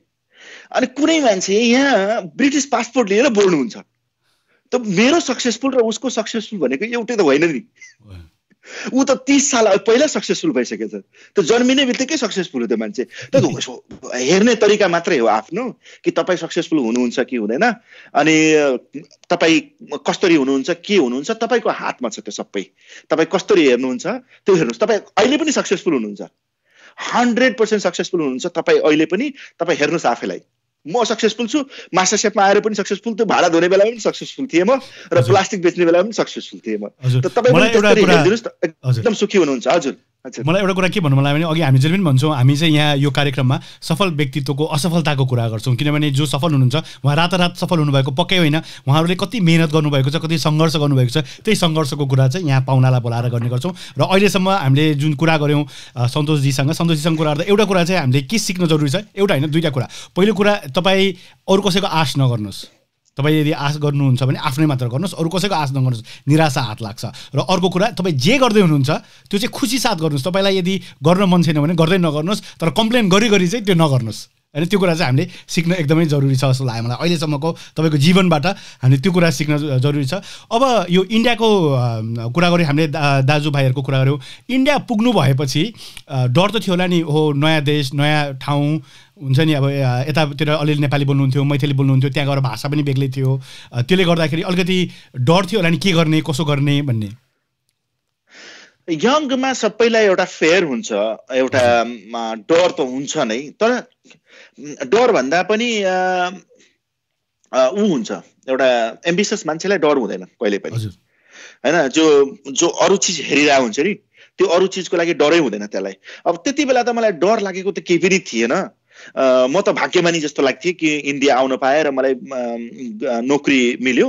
जस्तो बाबाजीहरूलाई होइन साधुहरूलाई त्यो डर हेर्नु भएछ कहिले जङ्गलमा पनि एक्लै गएर हुन्छ ऊ पनि गएर हुन्छ तिनीहरू एम्बिसियस हुन्छ तिनीहरूको फोकस नै अरू हुन्छ त्यो डर सरको यताउतिको केही पनि हुँदैन त हामी पनि एम्बिसियस छौँ र म पनि एम्बिसियस थिएँ कि म काम कसरी पाउन सक्छु के काम पाउला त मैले के गल्ती गरेँ त 10 क्लासमा पढ्दाखेरि त्यति बेलासम्म मैले के गल्ती गरेँ त हैन त्यो गल्तीलाई कसरी सुधार्ने भने त 3 दिन त्यो ट्रेनमा बसेर त्यही मैले विचार गरिरहेँ त के गरे त मैले एसएलसीमा किन फेल भयो त राम्रोसँग पढेन राम्रोसँग ध्यान लगाएन मास्टरको कुरा सुनिदिएन किताबलाई राम्रोसँग रट्टा मारेन यो कारणहरूले मैले फेल भएँ त अब गएर गर्ने के कुनै पनि काम होस् त्यसलाई त्यो गल्ती त एउटै हो नि त काम त एउटै हो पढाइ पनि त्यही हो काम पनि त्यही हो उहाँ पनि फोकस गर्नुपर्छ यहाँ पनि फोकस गर्नु सब्जेक्ट खाली मात्रै चेन्ज हुन्छ त्यहाँ हैन तर पद्धति त एउटै हो नि तरिका त एउटै हो नि त्यही स्कुलमा पनि टाइममा जानुपर्छ टाइममा छोड्छ हैन काममा पनि टाइममा जानुपर्छ टाइममा छोड्छ त्यो पनि एउटा पढाइ जस्तै हो नि त अहिले म त्यहाँ काम सिक्न गइरहेको छु यो हाम्रो अहिले 20 सालमा मैले 20 सालबाट सेफमा काम गरिरहेको छु 20 इयर्स 20 सालको त एउटा कोर्सै हो नि त यो पनि हो नि अहिले हेर्दाखेरि त 20 सालको पढाइ हो नि मेरो त पढाइको तरिकाले लियो भने त आज सक्सेस हुन्छ र तपाईको सक्सेस म त पहिला पनि सक्सेस थिए भन्थे तर सक्सेस हुने चान्स धेरै आउँछ पढाइको तरिकाले लिनुस् न कुनै पनि कामलाई हामी एजुकेसनको तरिकाले जान्छौँ जस्तो कि हामी कलेजमा 5 साल गएर बिताउँछौँ 4 साल गएर बिताउँछौँ एक काममा गएर त्यसलाई नै एजुकेसनको तरिकाले लियो हरेक ठाउँमा गयो काममा पनि गयो भने एकजना केटा मलाई एउटा एक्जाम्पल भन्न चाहन्छु हजुर प्लिज मेरो किचनमा काम गर्ने एउटा केटा थियो अनि त्यो केटा आयो अनि के हाम्रो त्यो ट्याबहरू र ग्यासहरू खराब भयो त्यहाँ हैन अनि त्यो केटाले safe I will do it no problem भन्छ त्यसले अनि do you know this I will do it no problem त्यसले गयो टुल लायो अनि खोलखाल पारेर ठिकठाक गर्यो त्यो त राम्रो सेफ छ मान्छे त्यो कहाँबाट त ग्यास व्यास ठिक गरेछ त्यसले के गर्यो कि कुनै पनि कामलाई आफूभित्र उतार्न र सिक्न गर्यो कहिले पनि काम आउन सक्छ नआयो भने पछि आउला आफ्नो घरमा काम आउला त्यो सिकेर त्यो आफ्नो घरमा गर्दाखेरि हामी बोलाउँदाखेरि 150-200 पाउन्ड हामी एक दिनको दिन्छौँ त्यसलाई के कति पनि के टुक्रा टाक्री भयो भने हामीले कहीँ न कहीँ सिक्ने मौका पाथ्यौँ है हामीले कहीँ न कहीँ लाइफमा सिक्ने मौका पाथ्यो त्यो कुरा है जो चीज हामीलाई अहिले पैसा दिनु परेको छ 200 रुपैयाँ विदेशमा आएर 200 पाउन्ड दिनु परेको छ त्यो चीजको लागि हामीलाई मौका आथ्यो मेरो धेरै ठाउँमा मौका आथ्यो ग्यास बनाउने ग्यास सिक्ने धेरै मान्छेलाई बोलाएँ र गरे त्यो त्यहाँ अलिकति ध्यान दिएर पनि सिकेको भए त अलिकति सिक्थे नि त हैन त्यसले गरिरहेछ आफू कफी खाएर कुनामा बसिरहेछ अनि उसलाई स्टोरी बेला हेर्दिएछ कि कति टाइम लाग्छ तँलाई गर्नलाई हैन कति टाइम लाग्छ तँलाई हात दिएर कमसे कम तँ त्यो सिक्छ छिटो पनि हुन्छ राम्रो पनि हुन्छ हैन अनि त्यो कुरा मैले एउटा त्यहाँ सिकेँ के जहिले पनि जुन कुरा पनि जहाँ पनि सिकिहाल्नुहोस् के यदि टाइम छ तपाईसँग अनि तपाईँ गर्न सक्नुहुन्छ भने सिकिहाल्नुहोस् आज नत्र भोलि नत्र पर्सि त मर्ने बेलामा त काम आउँछ कमसे कम व्हील चेयरमा बसेको आफू त स्क्रू ड्राइभर त गर्न मिल्छ कमसे कम हैन त्यो मैले त्यहाँको कुरा सिकेको त कहिले पनि सिक्ने र गर्ने र एजुकेसनलाई हरेक चिजलाई एजुकेसनको तरिकाबाट लिनुस् र त्यो सिक्ने तरिका हो हामीमा धेरै क्यापेसिटी छन् यो मेमोरीमा गिगाबाइट लागेको छैन त्यहाँ जति पनि हाल्न सक्नुहुन्छ एकदमै ठिक भन्नुभयो तपाईले यो गुजरातमा भाडा माझ्दा पनि त्यसमा धेरै कुरा सिक्नुभयो होला ओ माय गॉड त्यो के भयो भन्नाले एउटा अर्को इन्सिडेन्ट है म कहीँ पनि यो मेन्सन गरेको छैन हजुर प्लिज भाडा धुँदाखेरि 5 स्टार होटलमा भाडा धुने लाग्यो मलाई हैन अनि मैले भाडा धुँदाखेरि त्यहाँ गएँ म बच्चा हुँदाखेरि एउटा पित्तलको घरमा अब कहाँबाट के आयो पित्तलको एकदम चम्किलो हैन तामाको चारवटा उ भएको काँटा भएको अनि यस्तो लामो चम्चा भएको हैन यस्तो भएको यत्रो लामो अनि त्यो मेरो घरमा त जहिले पनि बच्चा हुँदाखेरि निकाल्ने खेल्ने अनि फेरि राख्दिने चम्किलो छ राम्रो छ हेर्दाखेरि सुन जस्तो लाग्छ गर्ने राख्दिने बच्चामा हैन जब इन्डियामा गएँ नि त त्यहाँ काम गर्न सुरु गरेँ त्यही चीज मैले यति देखेँ एकै ठाउँमा त त्यो मलाई मेरो दिमागमा अब धेरै टाइम पनि भएको छैन त्यो खेलेको 2-4 साल 5 साल भयो होला अब खेल्ने चिज त याद हुन्छ नि अब गरिबको घरमा कहाँ हाम्रो यो टेड हुन्छ रे त्यो हैन बेयर हुन्छ रे कसलाई उदिन्छ रे हात्ती दियो रे हाम्रो कहाँ हुन्छ त्यो त अब कपडामा बल लगाएर पराल बाँधेर हामी फुटबल बनाउँथ्यौ गर्थ्यौ त्यो अब मोजामा हजुर मोजा त कहाँ हाम्रो चप्पल म 9 सालको हुँदाखेरि पहिलोपल्ट हात्ती चप्पल म लगाएको त मजा कहाँ हुने होला सर मसँग मजा त धनीहरूको होला हो, मेरो त थिएन सर। इन्डियामा किने होला मैले पहिलोपल्ट मजा र जुत्ता किने होला सायद, होइन मलाई याद छैन, तर मजा त थिएन। हाम्रो आमाको फाटेको साडीहरूमा त्यसलाई परालले बाँधेर अनि बल बनाउँथ्यो। अनि त्यो फोर्क रहेछ, फोर्क होइन, त्यो त्यहाँ रहेछ। अब मलाई त थाहै नै, अब त्यो लिएर अनि दौडेर गएँ सुपरभाइजर कहाँ किचनमा, यो के हो भनेर भन्यो कि त्यसलाई, अनि यु डोन्ट नो भनेर त्यसले भन्यो कि, अब हिन्दीमा त्यसले भन्यो होइन। अनि नै भनेर के हुन्छ यसले खाना खान्छ, अब दिमागमा यस्तो यसमा यसले के अरे कसरी खाना खाने, दिमाग खराब के, अब सोचेर दिमाग खराब, अब यो फोर्क हो भनेर। त म भन्न के चाहन्छु भन्नाले कि कहिले पनि अब यहाँको बच्चा, हाम्रो बच्चा जन्मिने बित्तिकै त्यसलाई काँटा र फोर्क र चम्मच हामी पक्राउँछौँ है। म 15 सालको भइसकेपछि म 15 सालमा फोर्क देखेँ। त हाम्रो यहाँको बच्चा हामीभन्दा 15 साल अगाडि छन् कि 10 साल अगाडि छन्। अहिलेको मोबाइलमा बच्चाहरूलाई हेर्ने त, आइफोन दिने त, त्यसले धेरै गर्छ, हामीलाई सिकाएको हुन्छ कति कुरा। तिनीहरू हामीभन्दा 10 साल अगाडि छन्, 15 साल अगाडि छन्। त कहिले पनि केही कुराहरू हामी त्यो किचन पोर्टर हुँदाखेरि पनि धेरै सिकेँ मैले। अब यसले फोर्क रहेछ, अब यो फोर्कको खानेकुरा अब दिमागमा लाग्यो, मलाई फोर्क त्यहीँबाट मैले गोजीमा हालेर घर लिएर गएँ अनि हमेसा प्र्याक्टिस गरेँ त्यसलाई, खाने कसरी त्यसले। इन्ट्रेस्टिङ लाग्यो नि त वास्तवमा। हामी सधैँ हातभन्दा, अहिले कहिले सुनेको पनि थिएन कि हातभन्दा अरू चिजले खान सकिन्छ भनेर, नेपालमा कहिले पनि सुनेको थिएन होइन। चम्चाले रेस्टुरेन्टहरूमा गयो भने त्यो सानो धाबाहरू होटलहरू हुन्छ, त्यसमा यस्तो सानो चम्चा हालेर दिन्छ, आधा यता गिराएर आधा यता हालेर अनि फाले हुन्छ, गिरा हुन्छ। फोर्कले कसरी खाने भनेर दिमाग, यहाँ त सबै होल छ यार, यतातिर कहाँ हुने त, पछि त यस्तो घोचेर खाने रे। अनि त्यो सिक्न सुरु गरेँ कि, प्र्याक्टिस गर्न सुरु गरेँ। त्यो पछि त्यो सबै कुरा, अनि त्यो सिकेको कुरा अहिले काम आइरहेछ कि हामी फोर्क लिएर नाइफ लिएर। हजुर हजुर, त्यो सिक्दाखेरि भन्नाले अरूले खाएको दिनभरि यसो हेरिरहे यसरी रहेछ घोप्टो पार्नु, उनीहरूले सिकाउँछ नि त। उनीहरूले तपाईँ अब के हुन्छ, कहिले पनि यो सिक्न कुरा। अर्को कुरा के हुन्छ भने, सिक्न कुरा के हुन्छ, तपाईँलाई सिकाउन आउँछ मान्छे है। किन आउँछ भने तपाईँ स्विट राम्रो जो तपाईँ हुनुहुन्छ त्यही हुनुहोस्, नेचुरल हुनुहोस्, तपाईँ एडप्ट नगर्नुहोस्, तपाईँ रुड नहुनुहोस्। रुड के, तपाईँ रुड पैदा हुनुभएको होइन नि, हामी एडप्ट गरेको हो कि। हामी त पोलाइट पैदा भएको, हामी त नर्मल पैदा भएको, हामी नर्मल गएको, हामी सबै एडप्ट गरेको हो। त्यो रुडनेस, गाली, छाडा बोल्ने, यो सबै हामीले एडप्ट गरेको हो।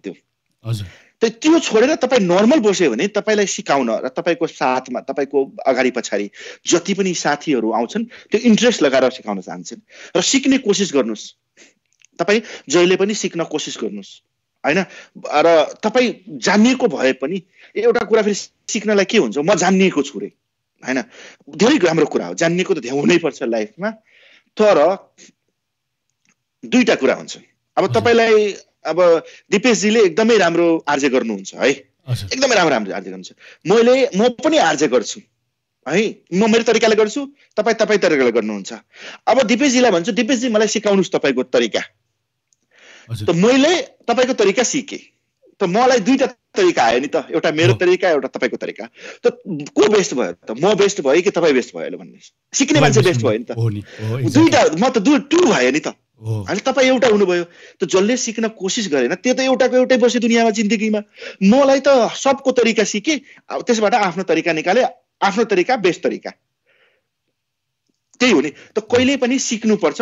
मलाई तन्दुरीमा काम गर्न रुचाउँछ, म तन्दुरमा रोटी लगाउन, तँलाई त रोटी लगाउन आउँदैन, अरे म त 10 साल काम गरिरहेको छु तन्दुरमा, यहाँ म तन्दुरी शेफ 10 साल भइसक्यो होइन। अब मलाई तन्दुरी रोटी लगाउन त के होला यार, एक केटाको अर्को शेफ आयो नि त झ्याममै कानपट्टिमा हानेर शेफले सडियालेर बर्बाद गर्छन्। म के गर्छु हो र, के भयो ल बनाएर देखा नि त, अलिकति भन्न त सही, कहाँ मैले के गल्ती गरेर त्यस्तो भनेर त्यसबाट सिक्ने। वास्तवमा त्यसको तरिका रहेछ होइन, त्यसको तरिका एकदमै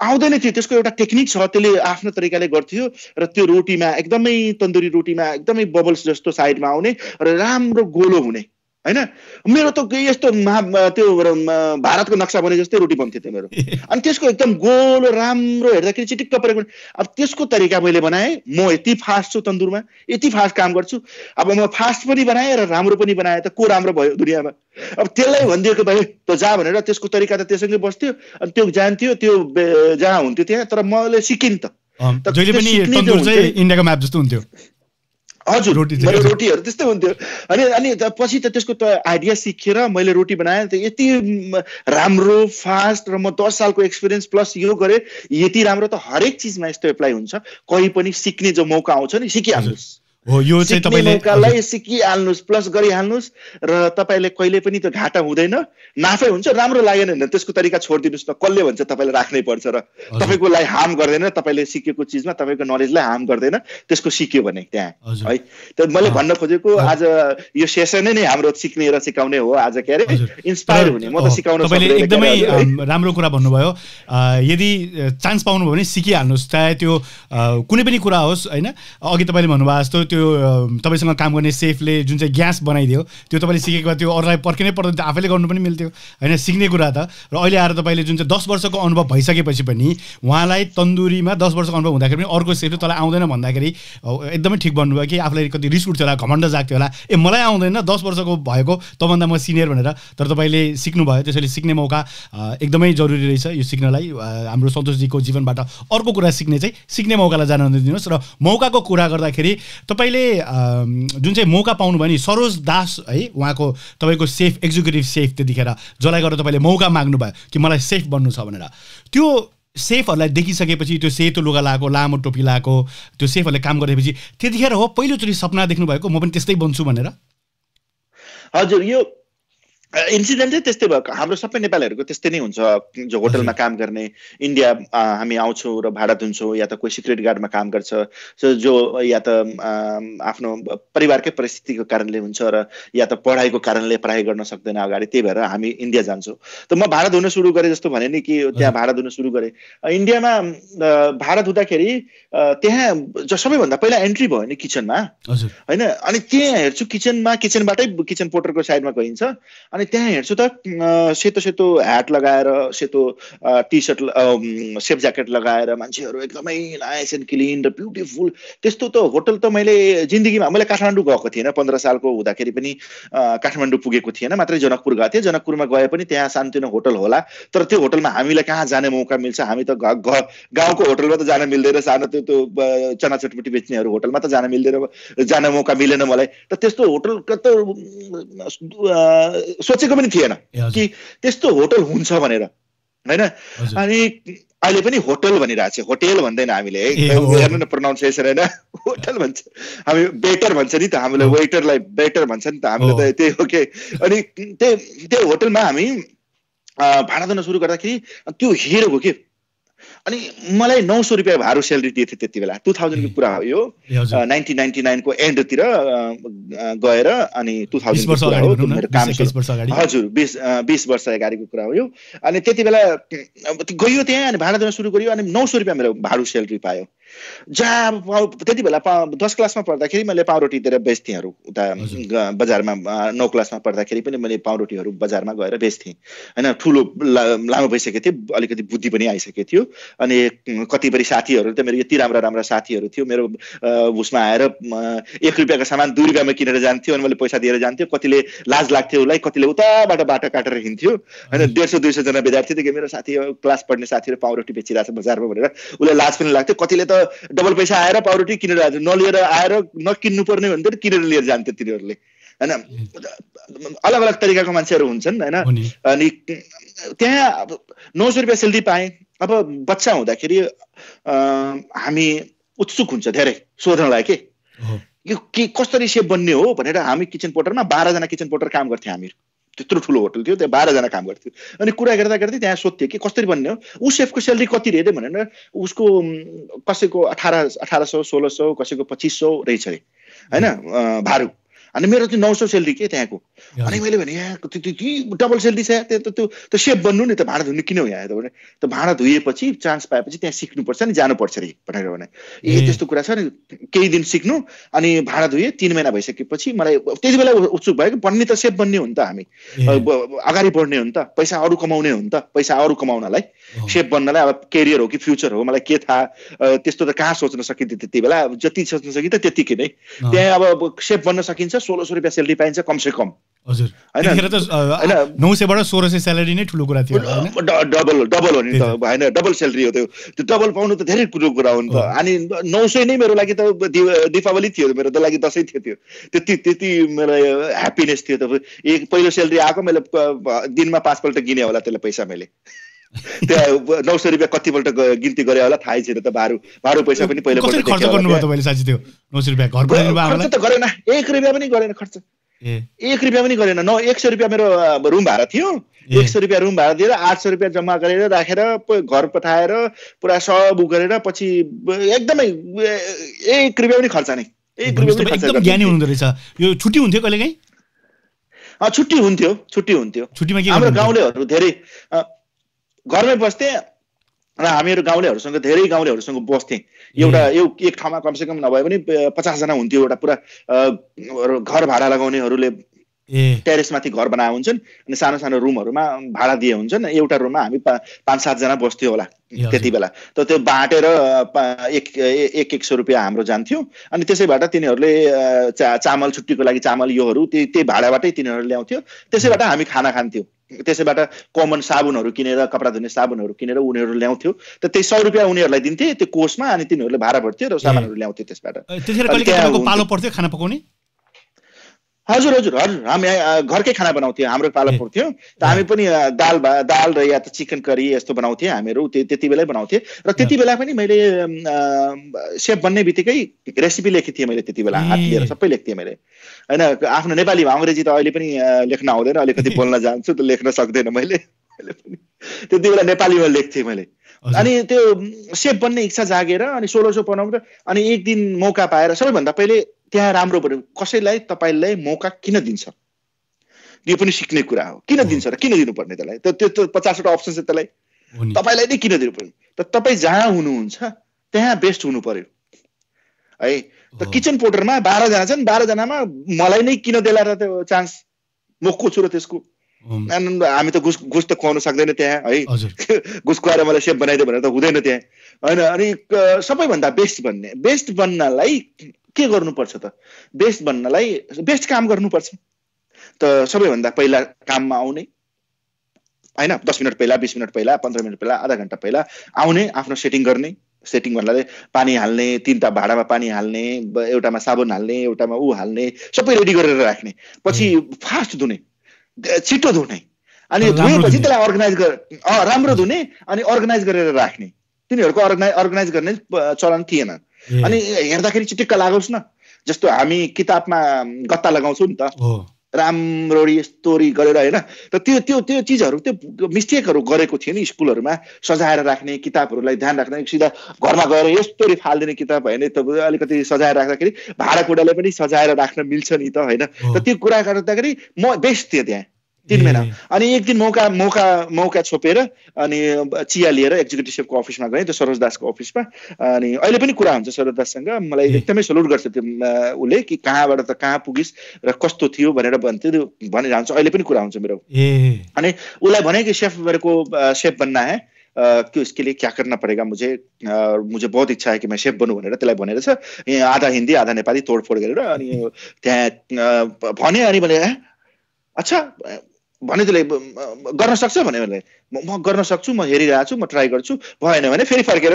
भाडा दिन्छु केही छैन मलाई भनेर त्योबाट इम्प्रेस भयो हैन म ट्राई गर्न के छ र म गर्न सकेन भने मलाई फेरि भाडा दिन हाल्दिनु त के फरक पर्छ र भाडा दिनु अन्त अनि उले हाम्रो एउटा नरबहादुर र रेशम केसी भन्ने तन्दुरमा शेफ थियो हाम्रो नेपाली नै हुनुहुन्थ्यो उलाई बोलायो कि नरबहादुरको बुलाकेलाई के भनेर भने त्यसले नरबहादुर शेफ हुनुहुन्थ्यो अनि नरबहादुरलाई बोलाएर लिएर आएर अनि उले भने शेफमा लगाइदिए सन्तोषलाई अनि सन्तोष त्यो कोइला हाल्न तन्दुर जलाउन आटा लगाउन त्यो मैदा लगाउन अनि राम्रो भयो त्यसपछि हाम्रो मेरो सुरु भयो त्यहाँ अनि त्यसमा पनि बेस्ट बन्ने सबैभन्दा हेल्परमा पनि हेल्पर भन्छ हामीहरू उहाँले कमिट 3 लाई हेल्पर भन्छौँ त सबै हेल्परमा बेस्ट बन्ने सबैभन्दा राम्रो काम गर्ने मेहनतले गर्ने फोकसले गर्ने के भनिरहेछ त्यो राम्रोसँग सुन्ने त्यो गर्दा गर्दै हरेक ठाउँमा बेस्ट बन्ने अहिले पनि बेस्ट बन्ने त्यो सेतो लुगा लाउनु भयो त्यो सेफ बनेर त्यो हेल्प गर्नु हजुर हजुर त्यही 3 महिनामा सेतो लुगा दिए थियो त मसँग फोटो पनि याद छ पहिलो चोटी सेतो लुगा लाउँदाखेरि कस्तो अनुभव भयो एकदमै खुसी एकदमै खुसी म हरेक चिजमा खुसी हरेक चिज नयाँ गरे भने म यति खुसी म मास्टर शेफमा रनरअप आएर मास्टर शेफमा हारेर पनि खुसी थिएँ म तपाईँ रिभाइड गरेर हेर्नुहोस् लास्टमा हारेर पनि खुसीले हारेँ म त्यहाँ पनि हैन एकदमै वेल डन भनेर तिनीहरूलाई मैले हारेँ मैले हैन त्यो एकदमै हरेक ठाउँमा खुसी भनेपछि त कहीँ पनि छोड्ने हैन खुसी त आफ्नो हातमा छ के खुसीले हो दुखीलाई हटाउने कि कहीँ पनि त्यो खुसी भनेपछि यस्तो खुसी म सेफ ज्याकेट लगाएर र उ गरेर अनि त्यहाँबाट next step what is the next भनेर आफूलाई सेट गरेँ पछि मैले डिप्लोमा सुरु गरेँ डिप्लोमा पढ्ने त्यो चाहिँ कसले भन्यो यो पढ्नु पर्छ भनेर चाहिँ त्यही काम गर्दा गर्दै 1 साल काम गरेँ त्यहाँ तन्दुर हेल्परमा अनि त्यहाँ भने कि अनि पत्ता लगाउने के सोध्ने नोजी भन्छ नि हामीहरूले तर राम्रो तरिकाले नोजी के अनि एक्जिक्युटिभ सेफको स्यालेरी कति छ कि सिडिपी को स्यालेरी कति छ भनेर एक्जिक्युटिभ स्यालेरीको स्यालेरी त्यति बेला सरोज दासको स्यालेरी 16,000 भन्दा माथि थियो भारू हाम्रो 1600 रुपैयाँ अनि उसको 16,000 स्यालेरी मेरो त यहाँ किडा त यहाँ जागियो कि दिमागमा के क्याल्कुलेटर चल्यो होला नम्बर्सहरु नम्बर छ सुरा कति सालमा हुन्छ यति पैसा आफ्नो 16,000 अपना 1 महिनामा हुन्छ 1600 उसको कोही हैन मेरो कति सालमा होला 16,000 त्यसले 1 महिनामा त बन्नेपछि त्यस्तो बन्ने हो नि अनि त्यसपछि त्यसको लागि के चाहिन्छ त त्यसको लागि एजुकेसन चाहिन्छ रे त्यसको लागि म्यानेजमेन्ट चाहिन्छ रे त्यसको लागि मेनु प्लानिङ गर्नु पर्यो रे त्यसको लागि यो गर्नु पर्यो रे त्यसको लागि टिम म्यानेजमेन्ट गर्नु पर्यो रे त्यसको लागि काम गराउन सक्नु पर्यो रे अनि त्यसबाट कसरी गर्ने होला त्यसबाट दिमाग लगाउन सुरु गरे विदिन 7 सालमा मैले म्यानेजमेन्ट पनि फिनिश गरे इंग्लिश कोर्स पनि फिनिश गरे कम्प्युटर कोर्स पनि फिनिश गरे 7 इयर्समा 5 स्टार होटलको एक्जिक्युटिभ सेफ भइसके थिए तपाई 900 रुपैयाँ तलब खानेबाट 5 स्टार होटलको एक्जिक्युटिभ सेफ भनेपछि त्यतिखेरसम्म त 35-40 हजार 50 हजार भन्दा माथि मेरो स्यालेरी थियो हजुर बारु त्यो 7 सालमा विदिन 7 इयर्समा तपाईले भनेपछि जब तपाईको मनमा लाग्यो कि यो गर्छु भनेपछि त्यो छोड्नु भएन म्यानेजमेन्ट पढ्नु पर्यो किनभने सबैलाई म्यानेज गर्नु पर्यो त्यसपछि तपाईले एउटा कुरा अलिकति क्लियर गर्नु जसले हेर्दै हुनुहुन्छ उहाँलाई पनि कतिजना कहिलेकाहीँ चाहिँ सेफ भनेको कुक हो भनेर पनि भन्नुहुन्छ क्या त्यो चाहिँ एकदमै गलत हो कुक र सेफमा धेरै आकाश जमिनको फरक छ भर्खरै सन्तोषजीले पनि भनिहाल्नु भयो सेफले खालि खाना मात्र पकाउने काम गर्दैन सेफले चाहिँ पहिला सुरु मेनु नै डिजाइन गर्नु पर्यो कुनै रेस्टुरेन्ट अथवा कुनै ठुलो होटल छ भने त्यसको मेनु डिजाइन गर्नेदेखि सुरु हुन्छ त्यसको कस्तो खाना गर्ने कस्तो खालको टिम ल्याउने हैन सन्तोषजी मैले बढी बोले कि हैन सेफ अब यो हाम्रो ल्याङ्ग्वेजमा यहाँ अब सेफ कुक भनेर कुकिङको त्यो ग्रामरेटिक ग्रामरले गर्दा कुक भनेर भनिन्छ र कुकिङ भनिन्छ त्यसलाई हैन हामी खाना बनाइराख्दाखेरि सेफ पनि कुकै हो अनि कुक पनि सेफै हो हैन त्यो फरक हुन्छ त्यसमा अनि सेफ भनेको एउटै पद्धति हो के अरे हाम्रो त्यो फरक त धेरै छैन र मलाई म एक्सप्लेन पनि गर्न सक्दैन होला तर मैले कहिले पनि कुक र सेफमै बिलिभ गरेको छु मलाई जो भने पनि कुक भने पनि चल्छ भान्जे भने पनि चल्छ जो हैन बावर्ची भने पनि चल्छ जे भने पनि मलाई ठिकै छ के अरे तर त्यही हो सेफ भनेको सेफ त्यही हो अंग्रेजीमा सेफ हो हिन्दी इन्डियनमा कुक हो के अरे हैन कुक गरिन्छ कुकिङ गरिन्छ त्यो इंग्लिशको ग्रामर के होला हामी जस्तो नेपाली र नेप्लिजमा म अहिलेसम्म उ गर्न सकेर चाहिँ कहाँ नेपाली युज गर्ने र कहाँ नेप्लिज युज गर्ने यति अप्ठ्यारो भइरहेछ कि म कुरै छोड्दिनु त हजुर यो त्यस्तै होला कुक र सेफमा र सेफहरुको काम म्यानेज पनि गर्ने हुन्छ त त्यसमा धेरै कुरा आउँछ एउटा त त्यो देश चलाउनु जस्तो एउटा 5 स्टार होटल चलाउनु जस्तो हो त्यो 5 स्टारको होटलको किचन चलाउनु भनेको त्यहाँ अलग अलग एथिकको मान्छे हुन्छ अलग अलग कल्चरको मान्छे हुन्छ अलग अलग हाई टेम्परको मान्छे हुन्छ कोही यङ हुन्छ कोही बुढो हुन्छ अनि तपाईको त सब सेम छ तपाईको लागि सब सेम हुनुपर्छ र तपाईले कसरी म्यानेज गर्नुहुन्छ मेरो म जब एक्जिक्युटिभ सेफ बने मेरो तल 80 देखि 100 जना मान्छे थियो काम गर्ने म भक्करको केटो ठिटा एकदमै 24 22 24 सालको केटा हैन अनि त्यति बेला म तल काम गर्ने मेरो बुवाको उमेर भन्दा पनि ठुलो ठुलो मान्छेहरु काम गरिरहेको थियो त्यति बेला तिनीहरुलाई कसरी ट्याकल गर्ने म जति मलाई एकजनाले डायलग मारेको थियो एकदमै गजबको डायलग है म कहिले पनि भनेको छैन अनि त्यसले भनेको थियो when you was in a liquid form, I was in a uniform. So don't show me how to do these things, भनेर कुरा हैन त्यस्तो डायलगहरु हान्थ्यो के मान्छेहरुले त्यो एजुकेटिभ हुँदाखेरि पनि त्यस्तो डायलग हान्थ्यो मान्छे अब त्यस्तोलाई कसरी डिल गर्ने त्यति बेलै झापट हान्ने हो कि अब त गरम खुन्छ नि त अब यङ केटा छ अब देह बढ्दो अब हाम्रो नेपालीहरुले त ड्याममै हानिहाल्छ नि त एकदमै हैन त्यो हामी त गोर्खाली हो नि त हामी त हैन गोरखकाली त कहाँबाट चढिहाल्छ हाम्रोमा के त्यही नगरेर त्यसको अब यो कुरा त सधैँ आउला यस्तो कुरा यो ल्याङ्ग्वेजमा नआउला यो वर्डिङमा नआउला तर यो कुरा त सधैँ आउला त्योभन्दा पहिला म सेफ बनेको हो त्यो कुरा आउँछ नि जुन जिन्दगीभर आएर आउँछ अहिले पनि आएर आउँछ म भन्दा बुढो सेफहरु मैले तल काम गरे हुन्छ तर केही छैन यार केही छैन तपाईलाई भन्नुहुन्छ नि त ठीक छ ल त्यसको समाधान खोज्नुपर्छ कि वास्तवमा कसरी त्यसलाई डिल गर्ने त्यो पनि एउटा पावर हो त्यो पनि एउटा एजुकेसन हो त्यो एजुकेसन लिन जरुरी छ कि तपाई म्यानेजमेन्ट कसरी गर्नुहुन्छ हैन म्यान पावर म्यानेजमेन्ट कसरी गर्नुहुन्छ मेनु डिजाइनिङ कसरी गर्नुहुन्छ किचनको एटमोस्फियर कसरी बनाउन सक्नुहुन्छ काम गर्ने गर्नुहुन्छ सबै कुरा धेरै कुरा छन् सिक्दै त्यही भएर सिक्ने कुरा कहीं पनि छोड्ने हैन सिक्ने हो अर्को कुरा चाहिँ यो सिक्नको लागि पनि भोक चाहिने रहेछ क्या जुन चाहिँ खानको लागि एकदम भोक लाग्यो खाना मिठो भएको जस्तो सिक्नको लागि किनकि तपाईले अंग्रेजी सिक्दाखेरि त तीनवटा ठाउँमा एकैचोटी एक घण्टाको क्लास सिक्नु भयो हैन हजुर त्यही अब हामी भोक हो नि त्यो सिक्नलाई हजुर अब अंग्रेजीको यस नो थ्यांक यू भनेर पनि भन्न लाज लाग्थ्यो त्यति बेला हैन के कसरी भन्ने यस कहाँ युज गर्ने नो कहाँ गर्ने थ्यांक यू कसलाई भन्ने कसैले थ्यांक यू भने पनि मैले पनि थ्यांक यू भन्ने त्यसलाई अनि मैले त वेलकम भन्नु पर्ने नि त्यसलाई त अब मैले पनि थ्यांक यू भनेर ठीक हो भन्दिने तर त्यो मैले अंग्रेजी क्लासमा जोइन गरे नि त्यहाँ अंग्रेजी क्लास जोइन गर्दाखेरि अतपत्तो लागेन कि 1 घण्टा पढ्ने अनि 24 घण्टा पछि फेरि जाने त्यो पढेको पनि बिर्सिहाल्ने वो के पढे के पढे 10 दिन भयो 15 दिन भयो महिना दिन भयो केही पनि थाहा भइरहेको छैन दिमागमै घुसिरहेको छ नि त्यो कुरा हैन एक राति पनि नै अनि दिमाग लगाए के गर्नुपर्छ भनेर अब ल अंग्रेजी पढ्नलाई के गर्ने भने त एउटाले भएन के अब यो 1 घण्टामा आएन 3 घण्टामा त आउला अलिअलि हैन त 3 घण्टामा एउटै ठाउँमा क्लासमा जोइन गरेर 3 ठाउँमा जोइन गरे अलग अलग इन्स्टिट्युटमा किनकि कहिलेकाहीँ हामीले सेम किताब एउटा टिचरले पढाएर सेम किताब अर्को टिचरले पढायो भने हामी बुझ्नमा अप्ठ्यारो हुन्छ कोही टिचर यस्तो हुन्छ यस्तो राम्ररी बुझाइदिन्छ तपाईलाई अर्को टिचरले जति गरे पनि त्यो भन्दा ट्यालेन्टेड हुन्छ त्यो बुझाउन सक्दैन हामीलाई त्यो फरक हुन्छ त्यो कुरा पद्धति लगाए एउटा हाम्रो जेटी सर हुनुहुन्थ्यो त्यो म्याथमेटिक्स पढाउँथ्यो अर्को सर हुनुहुन्थ्यो स्कुलमा त्यो म्याथमेटिक्स अब जेटी सरको कुरा यस्तोरी बुझिदिन्थ्यो हामीले कि अरे यार यस्तो पनि हुन्छ र यस्तो पनि एकैपल्टमा बुझ्थ्यौं हामीहरुले अर्को सेफ अर्को टिचरले पढाउँदा एउटै चीजलाई 4 पल्ट एउटै हिसाबलाई 5 पल्ट गराएर बनाउँथ्यो त्यही पनि दिमागमा घुस्दैन थियो अनि त्यो कुरा मलाई दिमागमा थियो अनि त्यहाँ भने कि चलो ट्राई गर्नुपर्छ 3टा क्लास जोइन गरे एउटा फिनिश गरे अर्को फिनिश गरे अर्कोमा सेम टाइममा त्यही 1 घण्टा फिनिश भयो त नियर बाइमै जोइन गरे त्यति बेला मैले मोटरसाइकल पनि लिइसके थिए त्यहाँ मोटरसाइकल सिकिसके थिए त्यहाँ हैन पैसा कमाउन सुरु गरिसके थिए त्यति बेला नि अब पैसा कमाएपछि हाम्रो नेपालीहरुले त पुरा टोपी सोपी लगाएर हिँड्न हामी त घडी सडी लगाउन सुरु गरिहाल्छ नि त त्यो अनि त्यो पनि छ आफूले नगरेको चीज बच्चामा खेलेको न चीज हैन यो गरेको न चीज त आज नगर्ने त भोलि कहिले गर्ने त हैन जिन्दगीमा त हामीले नगरेको छौं गरिबको छोरा हो त आज त गर्नु पर्यो नि त आज पैसा छ त किन नगर्ने भनेर सबै गरिरहेको थिए अनि मोटरसाइकल पनि थियो अनि क्लास अनि एक ठाउँबाट सिकेको अर्को ठाउँमा एक्सपेरिमेन्ट गरे अर्को ठाउँमा सिकेको अर्को ठाउँमा एक्सपेरिमेन्ट गरे अब एकै घण्टामा त बिर्सिन सक्दैन नि केही पनि हैन त्यो पनि भोलि हो बिर्सिने सुतेपछि बिर्सिने हो हामी हैन त्यति तुरुन्तै त बिर्सिने हैन अनि अर्को ठाउँमा गरे अर्को ठाउँ गरे अनि त्यहाँ गएर अनि फेरि फर्केर आउँछु त अलिअलि त याद छ त अलिअलि याद छ भने त्यो पहिलोको क्लासमा एक्सपेरिमेन्ट गर्ने त्यहाँबाट सर्कल सुरु भयो के हामी यहाँको यहाँ अनि एक्सपेरिमेन्ट गर्दै एकदमै राम्रो अंग्रेजी सिकिदिए म त्यहाँ हैन जति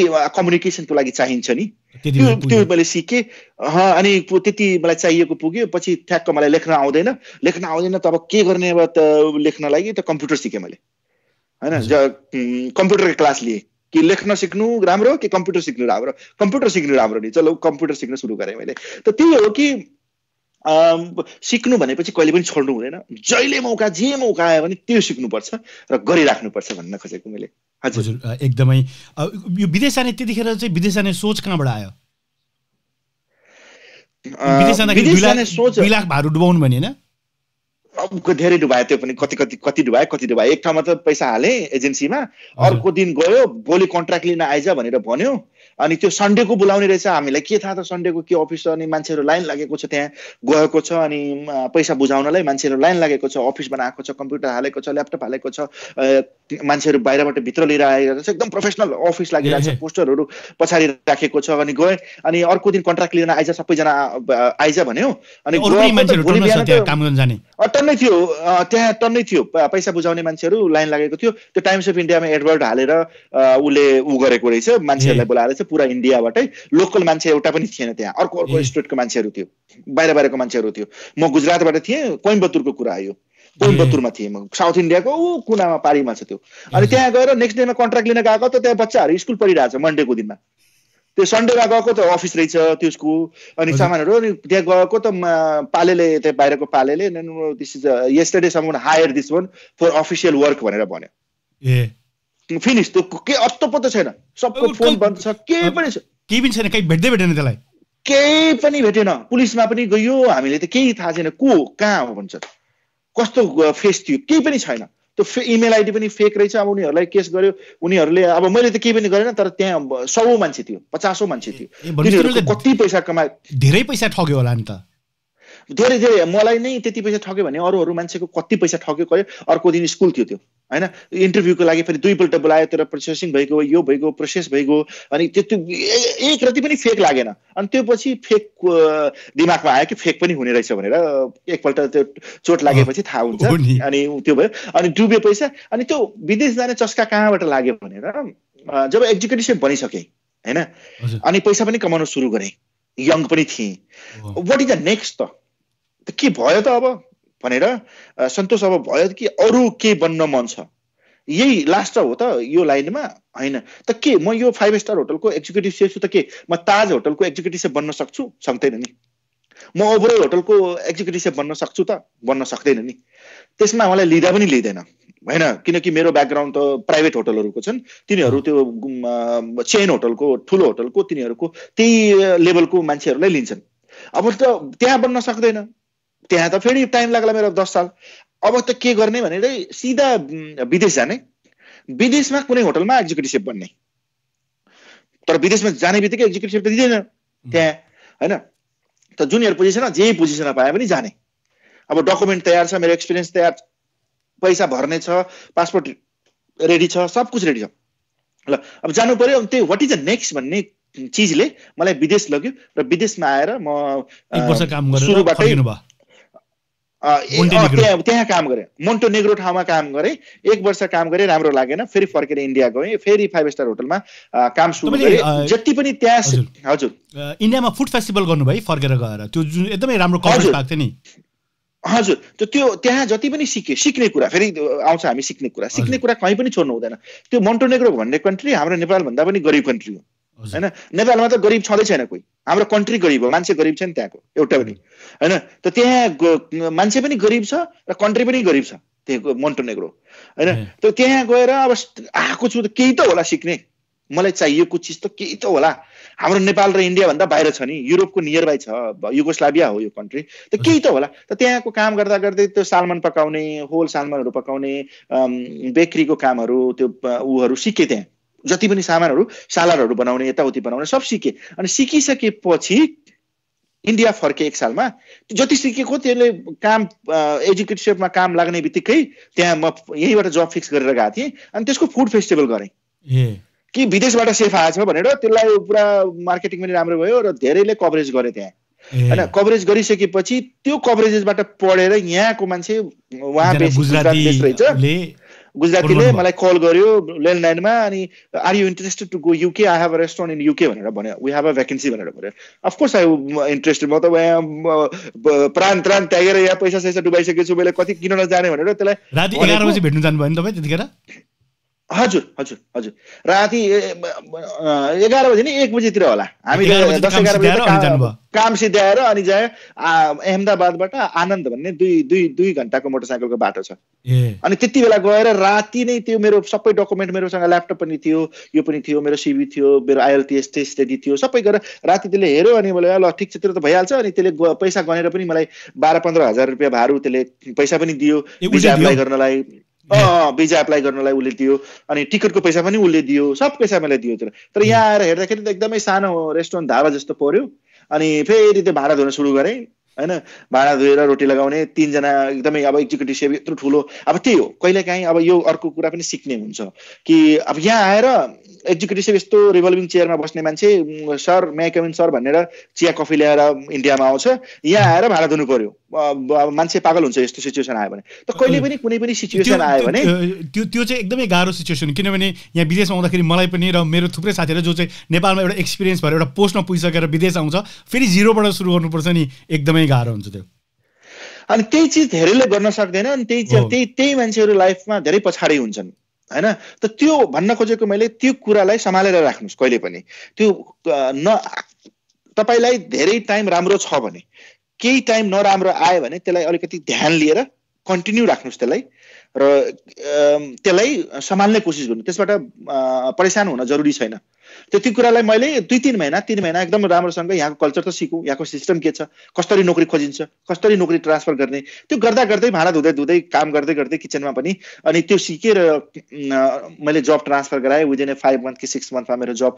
ट्रान्सफर भइसक्यो थियो ढुसुम भन्ने कम्पनीमा त्यसमा त अनि त्यहाँ पैसा पनि मलाई कति 250 पाउन्डको महिना दिन्थ्यो जो कि त्यति बेला 200-500-400 पाउन्डको हप्ताभन्दा कम कसैलाई दिनु लिगली छैन यो कन्ट्रीमा त्यति बेला मलाई महिनाको 250 पाउन्ड दिन्थ्यो केमा काट्थ्यो रे यो काट्यो रे तँलाई भिजाको पैसा दियो रे यो काटेर ठिक छ काट्यो त्यो कहाँ झगडा गर्नु जानु तेरोसँग मलाई त अब राम्रै लागिरहेको छ नि यहाँ काम गर्नमा हैन तै पनि जति गर्न सक्यो गरे अनि पछि गरे अर्को ठाउँमा त्यसपछि कन्टिन्यू व्हाट इज नेक्स्ट सिक्दै गर्दाखेरि 5 स्टार होटलको एक्जिक्युटिभ सेफ थिए लास्ट जब अहिले मेरो त ललित भन्ने धेरै ठुलो ब्रान्ड हो इन्डियाको ब्रान्ड हो लन्डनमा 5 स्टार होटलको एक्जिक्युटिभ सेफ थिए म अनि त्यहाँ पनि मलाई राम्रो लागेन फेरि म जुन कम्पनीमा पहिला थिएँ त्यही कम्पनीमा गएर अहिले टाइम बिङ मैले काम गरिरहेको छु एज अ हेड सेफमा पहिला पनि हेड सेफ थिएँ त्यो कम्पनीमा अनि धेरै छिटो म नेपालिज फाइन डाइनिङ रेस्टुरेन्ट लिएर आइरहेको छु लन्डनमा अनि हुनेवाला छ त्यो एउटा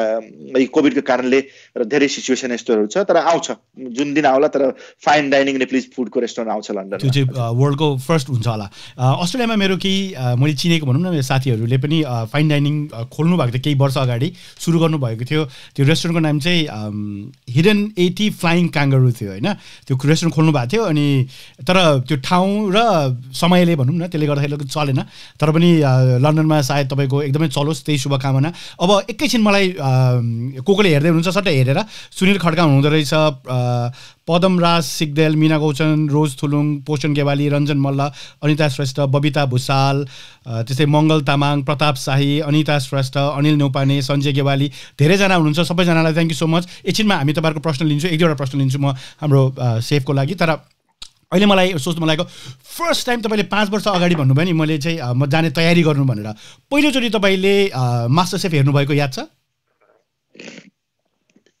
मैले मास्टर सेफ 6-7 साल पहिला हेरेको के अरे हैन याद त छैन त्यति किनकि यहाँ आइसकेपछि हाम्रो सबै डिभाइस हुन्छन् यो हुन्छन् तर म मास्टर सेफ भन्दा जानुभन्दा पहिला म धेरै कम्पिटिसनमा म गएको छु हजुर यहाँ नेसनल सेफ अफ द इयरमा म सेमी फाइनलिस्ट थिएँ त्यो मास्टर सेफ भन्दा पनि टफ कम्पिटिसन छ त्यो त्यसमा ठुला सेफहरू यसमा त यङ सेफहरू आउँछन् मास्टर सेफमा अनि त्यो नाम चलेका सेफहरू आउँदैन यसमा जसको रेपुटेसन वाला सेफहरू आउँदैन जो ट्यालेन्टेड सेफहरू र यङ सेफहरू मास्टर सेफमा आउँछन् तर रेपुटेसन भएका सेफहरू सब उता जान्छन् किनकि त्यो टिभी प्रोग्राम होइन त्यो अनि त्यहाँ जसले पनि भाग लिन सक्छ उसमा हैन अनि जतिपल्ट पनि लिन सक्नुहुन्छ त्यो national safe of the year त कोही 10 सालबाट सेमी फाइनलमा गएछ अनि माथि गएको छैन अनि त्योसँग हामी कम्पिट गर्नुपर्छ त त्यसमा पनि सेमी फाइनलमा गएको थिएँ म पहिलोपल्ट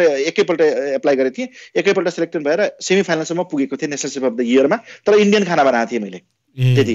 अहिले नेपाली खानालाई पहिलोपल्ट मास्टर शेफमै मैले गरेको छु र गरिरहेको छु। तर यस्तो यस्तो कम्पिटिसनहरू धेरै मैले गरेको छु यहाँ युकेमा, तर च्याम्पियनको हात त कहिले लागेन। तर म च्याम्पियन बन्न कहिले पनि कम्पिटिसन गरेन हैन। मास्टर शेफ च्याम्पियन बन्नै गरेको हो हैन, च्याम्पियन बन्नै नै मास्टर शेफ गरेको हुँ।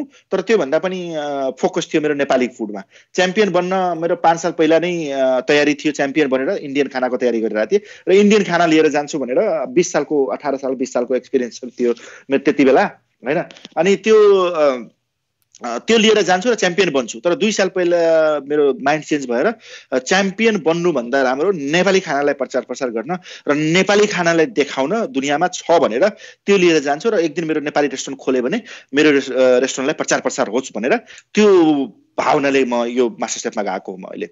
हजुर हजुर sorry please go ahead please. हजुर मैले सोध्नु खोजेको नेपाली खाना लानु भने नेपाली खानालाई तपाईँले एकदमै के भन्नु आधुनिक तरिकाले प्रस्तुत गरिदिनु भयो, जुन तपाईँको धेरौँ वर्षको मेहनत चाहिँ तपाईँले त्यहाँ राखिदिनु भयो। प्रेजेन्टेसन कसरी गर्ने, कसरी देखाउने, केसँग के जानुपर्छ, खालि हामीले जसरी खाएर आइरहेको ट्रेडिसनल रूपमा खाइरहेको खानाहरू छ त्यसलाई पनि अलिकति फरक ढङ्गले गर्न सकिन्छ। हाम्रो मसलाहरू पनि युनिक छ, वर्ल्डमा चाहिँ नयाँ हुनसक्छ भन्ने जुन तपाईँले देखाइदिनु भयो त्यो चाहिँ अब सबैले प्रेज गरिरहनु भएको छ अहिले हैन। अनि मलाई एउटा सोध्नु मन लागेको चाहिँ त्यसको लागि चाहिँ तपाईँले अब धेरै मेहनत गर्नुभयो होला नि त हैन। जस्तै अक्टोपसलाई तपाईँले नेपाली बनाइदिनु भयो, नेपाली मरमसला हाल्नुभयो, तर अक्टोपसको सट्टा तपाईँले लब्स्टर पनि ट्राई गर्नुभयो होला र क्र्याब पनि ट्राई गर्नुभयो होला, अरू पनि धेरै ट्राई गर्नुभयो होला नि। त्यो समय चाहिँ धेरै लाग्छ होला है? हजुर यो कम्बाइन्ड गर्न, तर तपाईको एक्सपर्टिज कस्तो छ त्यसमा टाइम डिपेन्ड गर्छ। तपाईँ कतिको एक्सपर्ट हुनुहुन्छ त्यसमा कम्बाइन्ड गर्न र मोडर्नाइज गर्न र फुडमा। मैले आफूलाई पहिला इनोभेटिभ इन्डियन शेफ भनेर मैले चिनाउँथेँ हैन सबै ठाउँमा। मैले इनोभेटिभ इन्डियन, सो इन्डियन फुडलाई जहिले पनि इनोभेट गर्न सक्ने म मेरो इन्स्टाग्राममा गएर हेर्नु होला तपाईँहरूले। मेरो इन्डियन फुडलाई यति इनोभेटिभ गरेको छु र जस्तै अहिले पनि नेपालीमा हालेको छु, जति पनि खानाहरू नेपालीमा म इन्स्टाग्राममा हालिरहेको हुन्छु, त्यो हेर्नु होला। र त्यसलाई टाइम लाग्छ नै, तर अक्टोपसलाई मलाई धेरै टाइम लाग्यो त्यसलाई पर्फेक्ट कुक गर्न, त्यसलाई कम्बिनेसन गर्न। त्यसको साथमा भाङको चटनी हाल्नु पर्यो, सिस्नो र आलुको तरकारी हाल्नु पर्यो, कर्कलोको पात हाल्नु पर्यो। त्यसको ठाउँमा अरू चिज पनि हालेर हेरेको थिएँ मैले। र खाँदाखेरि नै यसको ठाउँमा यो चाहिन्छ, कति ठाउँमा त्यो शार्प लेभल हुन्छ। त्यो खाना र एउटा प्लेट बनाउनु, एउटा गाना बनाउनु, गाना कम्पोज गर्नुको बराबरै हो त्यो। त्यसमा नोटहरू ध्यान राख्नु, त्यसमा खट्टा कति छ त्यो हेर्नु हैन, अमिलो कति छ त्यो हेर्नु, स्विट कति छ त्यो हेर्नु, पिरो छ भने त्यसले पिरोलाई काट्ने के छ त्यसमा हैन, त्यसलाई पिरोलाई ब्यालेन्स मिलाउन खाँदाखेरि त्यो हुनु पर्यो। यदि खाँदै सबै चिज सगी छ त त्यसमा टेक्सचरको लागि के हाल्नु पर्यो, क्रिस्पी के हुनु पर्यो हैन। तर त्यो सबै ध्यान राख्नुपर्छ। त्यो गाना बनाउनु बराबर नै एउटा खानाको डिस बनाउनु हो त्यो। हजुर धेरै ठुलो आर्ट हो। र सबै आर्ट पनि अब गाना सबैले कम्पोज गर्छ नि। अब हैन सोनू निगमले पनि गाउँछ र उसले पनि गाउँछ र हाम्रो मिका सिंहले पनि गाउँछ र सबैले गाउँछ नि त हाम्रो हैन। नेपालमा हाम्रो सबै गायकहरूले पनि गाउँछ नि त। सबैको अलग अलग हुन्छ र सबैको मिल्ने तरिका अलग हुन्छ। त खानामा पनि त्यस्तै हो, कसैको नोट हाई हुन्छ त कसैको नोट डाउन हुन्छ, त कोही प्रकृतिमा बेस हुन्छ त कोही केमा बेस हुन्छ। त शेफहरूमा पनि त्यस्तै हुन्छ र मेरो पनि त्यस्तै हो, ब्यालेन्स मिलाएर गर्ने चिजहरू। त टाइम लाग्छ त्यसमा। सोध्नु मन लागेको, आजकल म धेरै भन्ने गर्छु र हामी धेरै पनि सुन्छौँ कि खाना आजकल आँखाको लागि बढी भयो हैन, गाना पनि आजकल आँखाको लागि बढी भयो, भिडियो हुनुपर्छ गाना सुन्ने भन्दा पनि। त्यस्तै खाना पनि आँखाको लागि भयो, धेरै स्वाद पो हुनुपर्छ त खानाको भनेर भन्छन्। तपाईँ के भन्नुहुन्छ यसमा? खाना सबैभन्दा पहिला 100% सही हो, स्वादिष्ट हुनैपर्छ हजुर हैन। खाएपछि मजा आउनु पर्यो, हेर्नमा त पछि हो, हामी त हेर्ने पहिले नै हो क्यारे। तर खानामा स्वाद हुन जरुरै छ, 100% राइट हो त्यो। खानामा टेस्ट त हुन जरुरी नै छ, हुनै पर्यो खानामा टेस्ट छैन भने, स्वाद छैन भने त्यो खानाको काम छैन, केही पनि छैन। तर कहिले पनि हुन्छ। अब हामीले कहिले काहीँ अब जस्तो कि अब मैले घडी लगाएको छु हैन, अब घडी त अब समय त मोबाइलमा पनि हेर्न सकिन्छ नि त हैन। टाइम हेर्दाखेरि त धेरै छन् हाम्रो घरमा, वाल वाच पनि छ नि त, दिवार घडी पनि छ नि त हैन। तर किन लगाइयो त? यो एउटा स्टाइलिस पनि भयो हैन, हेर्दाखेरि पर्सनालिटीलाई अलग डेभलप गर्यो। त त्यो खानाको स्वादको लाई आँखाले पनि उ गरोस् भनेर त्यसलाई हामी प्लेटिङ गरेर आउँछौँ हैन।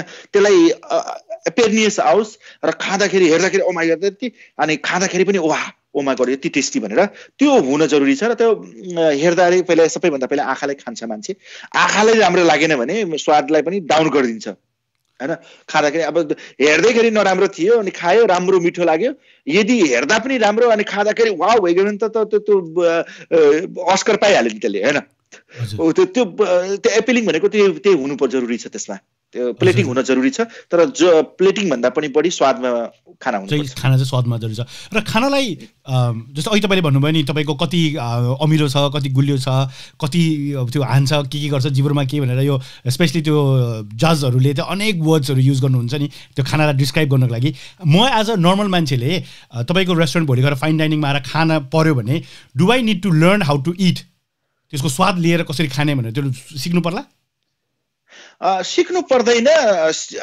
अगेन सिक्ने कुरा जहिले पनि राम्रै कुरा हो हजुर हैन जहिले पनि सिक्नु राम्रो कुरा हो त्यो सिक्यो भने झन् मजा आउँछ रमाइलो लाग्छ आत्मालाई शान्ति मिल्छ र सन्तुष्टि मिल्छ म एक्जाम्पल भनौं म केही दिन पहिला 1-2 साल 4 साल पहिला म वर्ल्डको बेस्ट रेस्टुरेन्ट अस्ट्रिया फ्रान्सिस्काना भन्ने रेस्टुरेन्ट मोडेनामा मासिमो बटुरा भन्ने शेफको रेस्टुरेन्ट वर्ल्ड बेस्टमा 2-4 पल्ट 4 पल्ट 5 पल्ट रेस्टुरेन्ट थियो त्यसको हैन अब त्यो वर्ल्ड बेस्टको रेस्टुरेन्टको सिस्टम चेन्ज भएको छ तर त्यो रेस्टुरेन्ट थियो इटालियन रेस्टुरेन्ट थियो इटालियनमा खाना के छ र त्यो पिज्जा पास्ता योहरु बोल भरेर यत्रो ठुलो यो हुन्छ त्यसमा त्यसले मोडर्नाइज गरेर खाना बनायो अनि त्यसलाई वर्ल्ड बेस्टमा बनायो वर्ल्ड बेस्टमै एकपल्ट हैन दुईपल्ट हैन तीनपल्ट हैन कतिपल्ट तिनीहरुले शेफले बनायो मेरो उत्सुकता जाग्यो म यस्तोमा धेरै उत्सुकता जान्छ सिक्नलाई हेर्नलाई म भिजा लगाए यहाँबाट भिजा एप्लाई गरे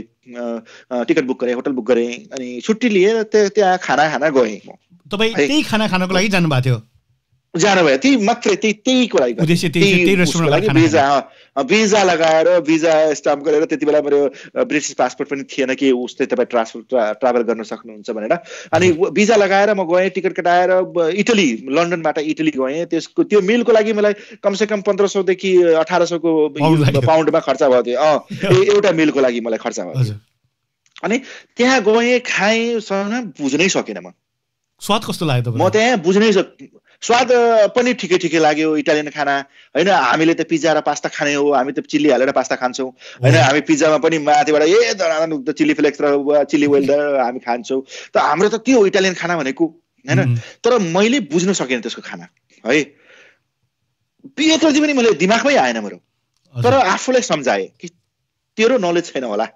वास्तवमा मैले जान्न खोजेर आफूलाई त किन छैन भने त के त सबैभन्दा बेस्ट शेफ हो र दुनियाँको म छैन नि बेस्ट शेफ त बेस्ट शेफ त ऊ हो नि त उले बनाएको खाना दुनियाँले हेरिरहेछ दुनियाँले खाइरहेछ हरेक दिन मान्छे आइरहेछ हरेक आर्टिकलमा लेखिरहेछ त उसको केही न केही होला मेरो समझको बाहिर छ त्यो भनेर आफूलाई चित्त बुझाए खाए पिए आए है अब त्यसको भ्यूमा लाग्नु पर्यो वास्तवमा त्यो किन राम्रो भयो त त्यो रिसर्चमा खोजमा लागे त त्यही हुन्छ कि तपाई म सिकेर गएको भए त्यहाँ त्यो रिसर्च गरेको र गएको भए केमा राम्रो छ मलाई समझमा पनि आउँथ्यो र इन्जोयमेन्ट पनि हुन्थ्यो र डिसअपोइन्टिङ पनि हुँदैन थियो मलाई त सिक्नु भनेको कहिले पनि राम्रो कुरा हो कहिले पनि सिक्नु पर्छ हरेक ठाउँमा सिक्नु पर्छ कुरा हैन त त्यही इटालियन रेस्टुरेन्टको धेरै ठुलो एक्जाम्पल छ त्यो हामीले बुझ्न सक्छ त मेरो रेस्टुरेन्टमा आउँदाखेरि कसैलाई सिक्न जरुरी छैन त्यो खाने कुरा मेरो खानामा जस्तो अब सादेको बोगटी बनाउँछु म हैन मेरो इन्स्टाग्राममा हेर्नु होला कि मेरो सादेको बोगटी छ इन्स्टाग्राममा त हामीहरुले के गर्छौं सादेको बोगटी बनाउँछौं अनि त्यही चम्मच लिएर या हात लिएर खाइ हुन्छ हामीहरुले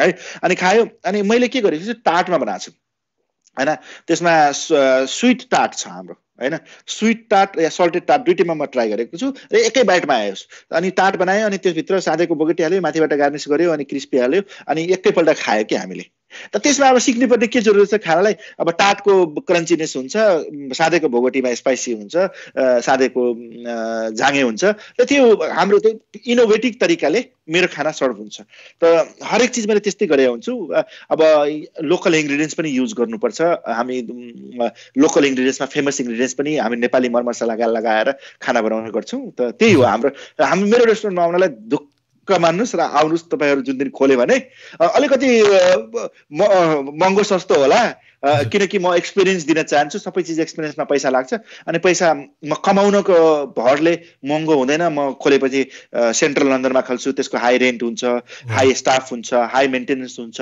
हाई हुन्छ सबै हाई हुन्छ त्यहाँ त्यही भएर अलिकति महँगो हुन सक्छ हैन तर यो एकपल्ट एक्सपिरियन्सको लागि त म सबैलाई रिक्वेस्ट गर्छु प्लिज आउनुहोस् कि हाम्रो खाना यस्तरी पनि हुन्छ र त्यसको पछाडि मैले मेहनत हुन्छ र मेहनत पनि छ र टिम हुन्छ त्यसको पछाडि र one of the best restaurant म बनाउने बेला छु हाम्रो क्युजिनमा हैन अर्कोको क्युजिनको बराबर जस्तो हाम्रो नेपाली क्युजिनलाई लिएर मास्टर शेफमा अरूहरूको क्युजिनसँग टार्गेट गरेर फाइट गरेर मैले आफ्नो क्युजिनलाई अगाडि रनर अप सम्म लगिदिएँ मैले हैन तर मेरो यो रेस्टुरेन्ट लाइनमा पनि त्यही हुनेछ त्यही हुने भएको छ त्यही भएर मलाई राम्रो चिजको लागि टाइम लाग्छ हजुर पक्कै पनि अनि तपाईले हाम्रो नेपाली खानासँग वाइन पनि गर्दै हुनुहुन्छ हजुर वाइनको पेयरिङ हजुर वाइन पेयरिङ पनि हुन्छ हाम्रो खानामा त्यो धेरै महत्त्वपूर्ण हुन्छ वाइन पेयरिङको लागि अहिलेको ट्रेन्डमा त्यो खानाले लिफ्ट अप गर्छ र तपाईको एक्सपिरियन्सलाई पनि एकदमै राम्रो गर्छ र हाम्रो नेपालमा अलिकति विस्तृत रूपमा भन्दिन वाइन मातिनुको लागि हैन खानाको स्वाद बढाउनको लागि खान्छन् हैन यसको बारेमा अलिकति भनिदिनुस् न यसको बारेमा एउटा सानो इक्जाम्पल दिन्छु म अमला खाएर पानी कतिजनाले खानु भएको छ धेरैले खानु भएको छ हैन धेरैले खानु भएको छ गुलियो हुन्छ अनि गुलियो हुन्छ पानीको टेस्ट त त्यही हुन्छ हैन अनि अमला खाएर पानी खान्छौ त त्यो वाइनको र उसको खानाको कम्बिनेसन त्यस्तै हो हैन त्यो वाइन या त वाइनलाई लिफ्ट अप गर्छ या त खानालाई लिफ्ट अप गर्छ हैन त्यो दुईटैलाई कम्बिनेसन मिलाउने हो त्यो द पेयरिङ भनेको अमेजिङ हो तपाईको प्यालेटलाई एकदमै राम्रो फिल र एउटा एक्सपिरियन्स हुन्छ अनि एकदमै अमेजिङ हो सेम एक्जाम्पल सोध्नुस् न के अमला खाएर पानी खाने भने कति रमाइलो लाग्छ र मिठो खान्छ फेरि खाएर अमला खाएर पानी खान मन लागिरहेको हुन्छ त त्यही हो खाना पनि र वाइन पनि त्यो वाइन पेयरिङ र खाना त्यो सिम्पल एक्जाम्पलमा हेर्ने हो भने तर वाइनको धेरै फाइन हुन्छ टेस्ट हाम्रो जिब्रो चिली र नुन खाएर र खुर्सानी खाएर हामी धेरै चिज किल गरिसकेका हुन्छ हाम्रो प्यालेटलाई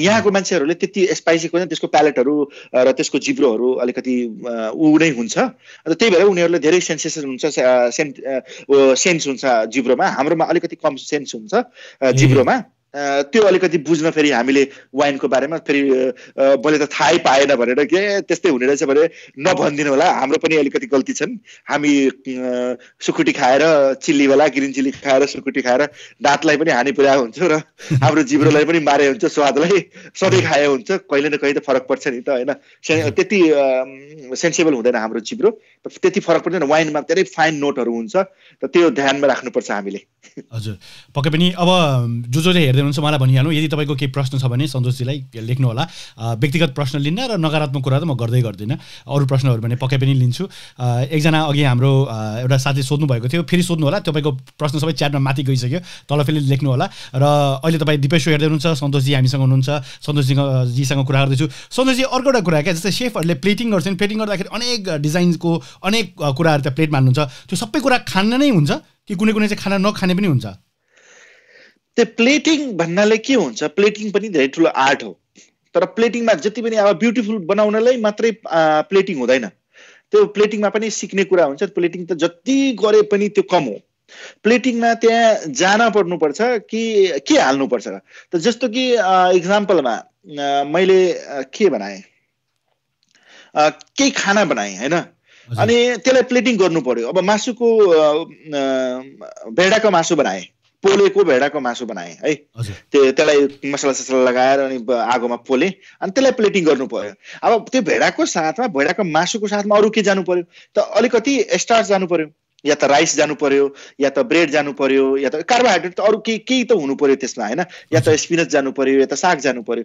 अब सागलाई कसरी हाल्ने हो त्यहाँ अब सागलाई तपाईले पिरो बनाएर लाइन मार्नुस् यसरी स्पुन हाल्नुस् अनि त्यो हाल्नुस् त्यो तपाईको हातमा त्यो भएन भने अब साग हाल्नु पर्यो अब सागलाई त्यसलाई क्रिस्पी बनाउने कि स्पिनचलाई हैन तेलमा फ्राई गरेर त्यसलाई अब त्यो चाट मसला र नुन खोर्सानी हालेर त्यसलाई यस्तो टुइल जस्तो माथि उभाएर हाल्ने कि हैन त्यो तपाईको हातमा अब सागै हाल्नु पर्यो भने त्यसलाई 50 वटा तरिका छ या त त्यसलाई मोल्डमा हालेर त्यो भित्र हालेर यसो गरेर अनि त्यसको माथि ल्याम हाल्नुस् त त्यो जाने चीज मात्रै हुन्छ त्यसमा ब्युटिफुल हेर्नलाई नै मात्रै हाल्नु हुँदैन कहिले पनि प्लेटिङ गर्दाखेरि त्यो जति पनि चीज प्लेटिङमा आउँछ नि त्यो म्यारिङ इच अदर भन्छ त्यसमा है त्यो त्यसलाई लिफ्ट अप गर्नुपर्छ सबैलाई कसैले टेक्सचर दिए हुन्छ कसैले ब्यालेन्स मिलाए हुन्छ जस्तो कि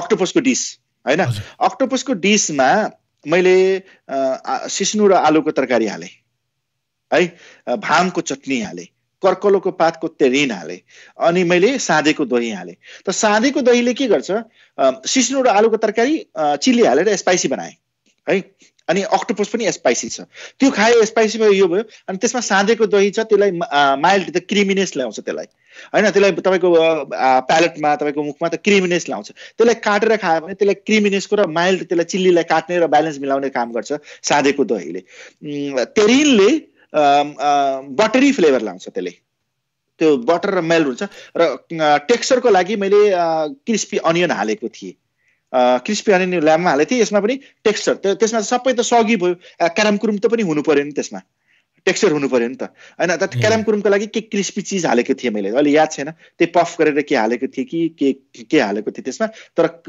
क्रन्चीनेस मेरो ख्यालले क्रिस्पी ओक्रा हालेको थिएँ क्या मैले हैन त्यो ओक्रालाई क्रिस्पी गरेर त्यो हालेको थिएँ मैले त्यो हाम्रो चिप्ले भिन्डी हैन त त्यो कुनैमा यस्तै सबै ब्यालेन्स मिलाउनु पर्छ त्यसमा कुनैमा टेक्सचर कुनैमा क्रिस्पी कुनैमा कसैलाई धेरै पिरो भयो त या त अमिलो भयो त अमिलो कुनैमा अचार हालिन्छ हैन पुरै फ्याट वाला खाना छन् अनि त्यसको लागि अचार हालिन्छ त अचारले त्यो फ्याटलाई पुरा काट्छ नि त मुखमा हैन मुखमा त के फ्याट खायो भने त त्यो सबै ब्यालेन्स हुन्छ त्यसको त्यो प्लेटिङ भन्नाले त्यो के पनि प्लेटमा हाल्नु र केही चीज मिल्नु भनेको त्यही हो हाम्रो जस्तै यो नेपाली खानाहरू पनि एकदम ब्यालेन्स छ तपाईलाई लाग्छ नेवारी खानाहरू अथवा हाम्रो सिजन अनुसार चाडपर्व अनुसार अस्ति भर्खर माघे संक्रान्ति गयो त्यहाँ तरुल खाने घिउ खाने तिलको लड्डु खाने अथवा तिहारमा रोटी खाने दसैँमा मासु खाने त्योहरू कतिको साइन्टिफिक लाग्छ अहिले यसो तपाईले अहिले जहाँ हुनुहुन्छ त्यहाँबाट हेर्दा एकदमै साइन्टिफिक हाम्रो खानामा एकदमै साइन्टिफिक छ हजुर हरेक चीज हिस्ट्री छ साइन्टिफिक छ म त्यति साइन्टिफिक वाला मान्छे पढेलेको पनि हैन तर हेर्दाखेरि अब तिलको लड्डु बनायो हैन माघे संक्रान्तिमा तिलको लड्डु बनाउँछ त त्यो तिलको लड्डु बनायो भने माघे संक्रान्तिमा किन बनाइन्छ किनभने त्यो टाइममा तिल आउँछ तिल हुन्छ हाम्रो तिलको सिजन हो त्यो गरिब मान्छेले त्यो सेलिब्रेट गर्ने कसरी त हाम्रो नेपालमा त म्याक्सिमम मान्छे गरिबै थियो गरिबै छन् त त्यसलाई सेलिब्रेट गर्नलाई के त हाम्रो त अब होलिडे जानु मिल्दैन र स्याम्पेन त छैन कि चेयर्स गरेर गरौँ त त्यो तिललाई लिएर तिललाई अब परिकार बनाउनु पर्यो कि हैन अब तिललाई नै हाम्रो खेतमा के भएको छ तिलै भएको छ हाम्रो घरमा पनि तिलै छ अब सेलिब्रेट गर्नु खुसी बस्नु पर्यो हाँस्नु पर्यो र त्यसलाई नै तिहार बनाइदियो हामीले हैन चाड बनाइदियो हामीले त्यसलाई अनि चाड बनाएर माघे संक्रान्ति र त्यो माघे संक्रान्ति हाम्रो ज्योतिषीहरूको कारणले पनि त्यो ग्रहहरूको कारणले पनि त्यो हाम्रो बनाउँछन् अनि त्यसमा त्यो हाम्रो फले फुलेको जति तिलहरू छन् त्यति बेलाको त्यो जोड दियो हामीले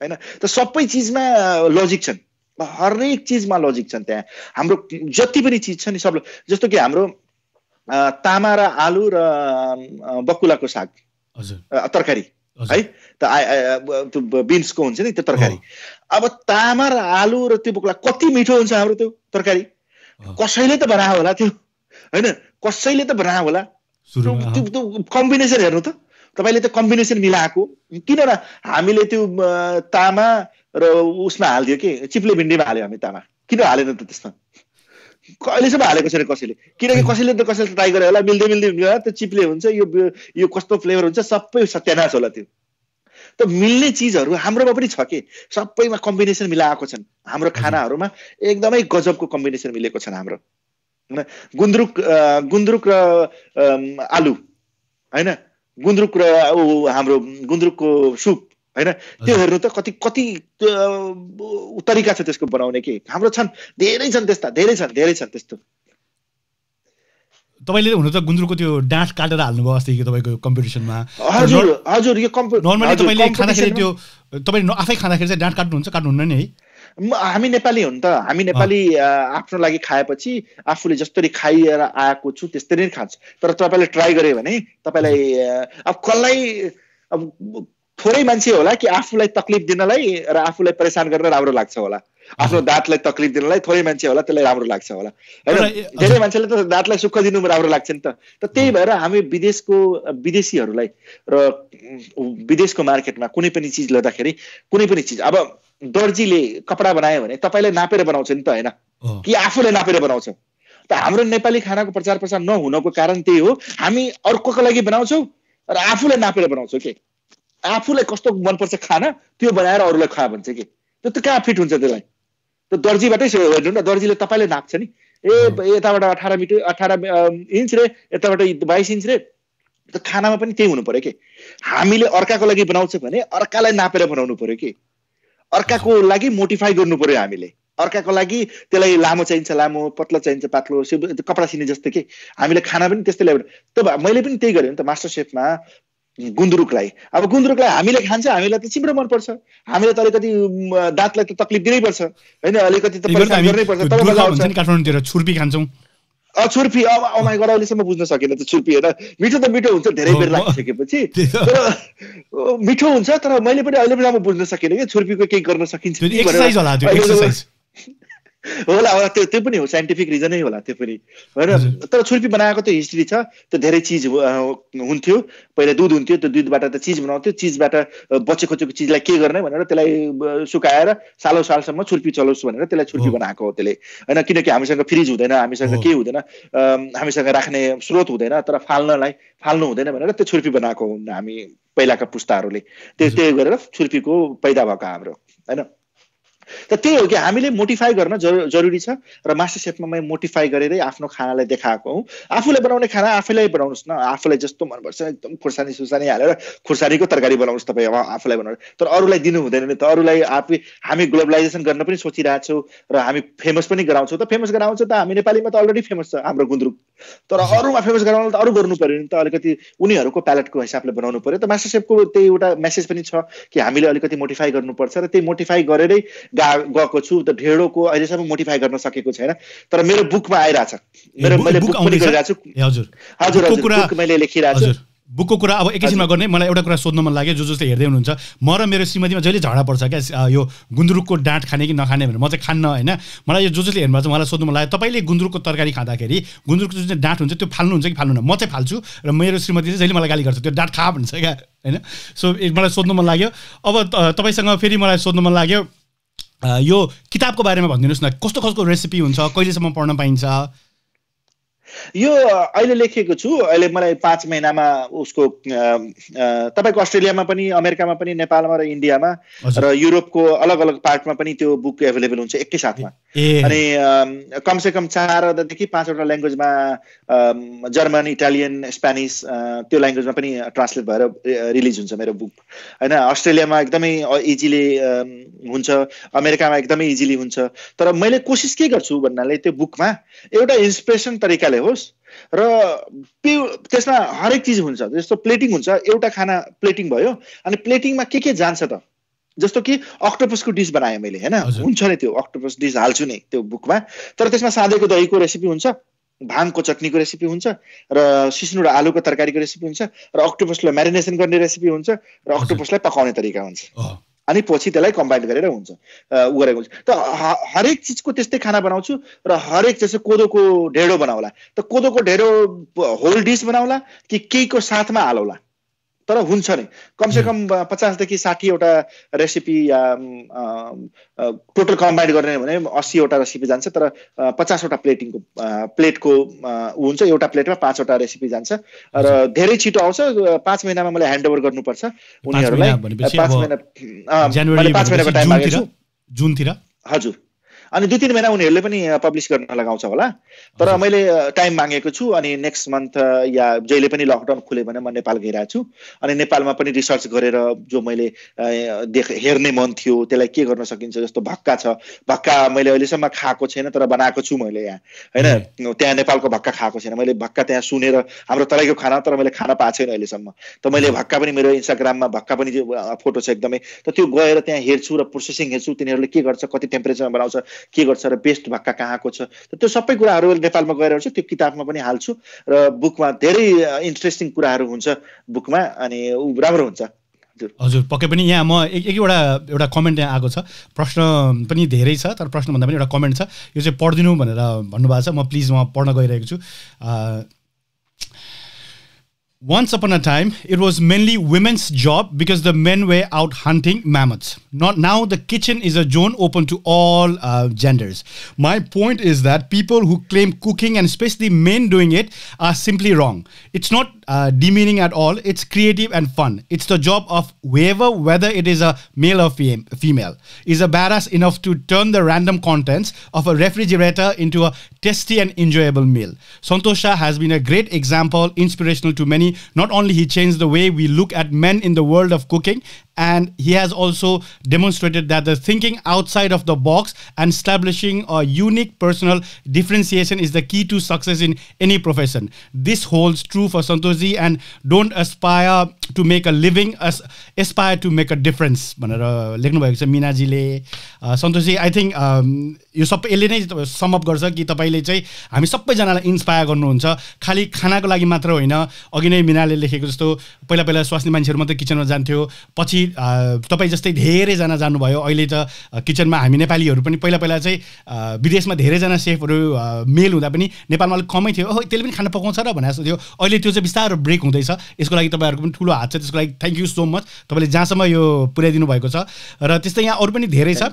लक्ष्मी जीले भन्दै हुनुहुन्छ खाना खाएर मात्रै लाइभ हेर्नुपर्ने रहेछ अरे सन्तोष जीको, भोक लागिरहेछ अनि खानाको मात्रै कुरा सुन्दा त झन् भोक लाग्यो अरे। सरी हजुरलाई है, अर्को दिन खाना खाएर आउनु होला फेरि।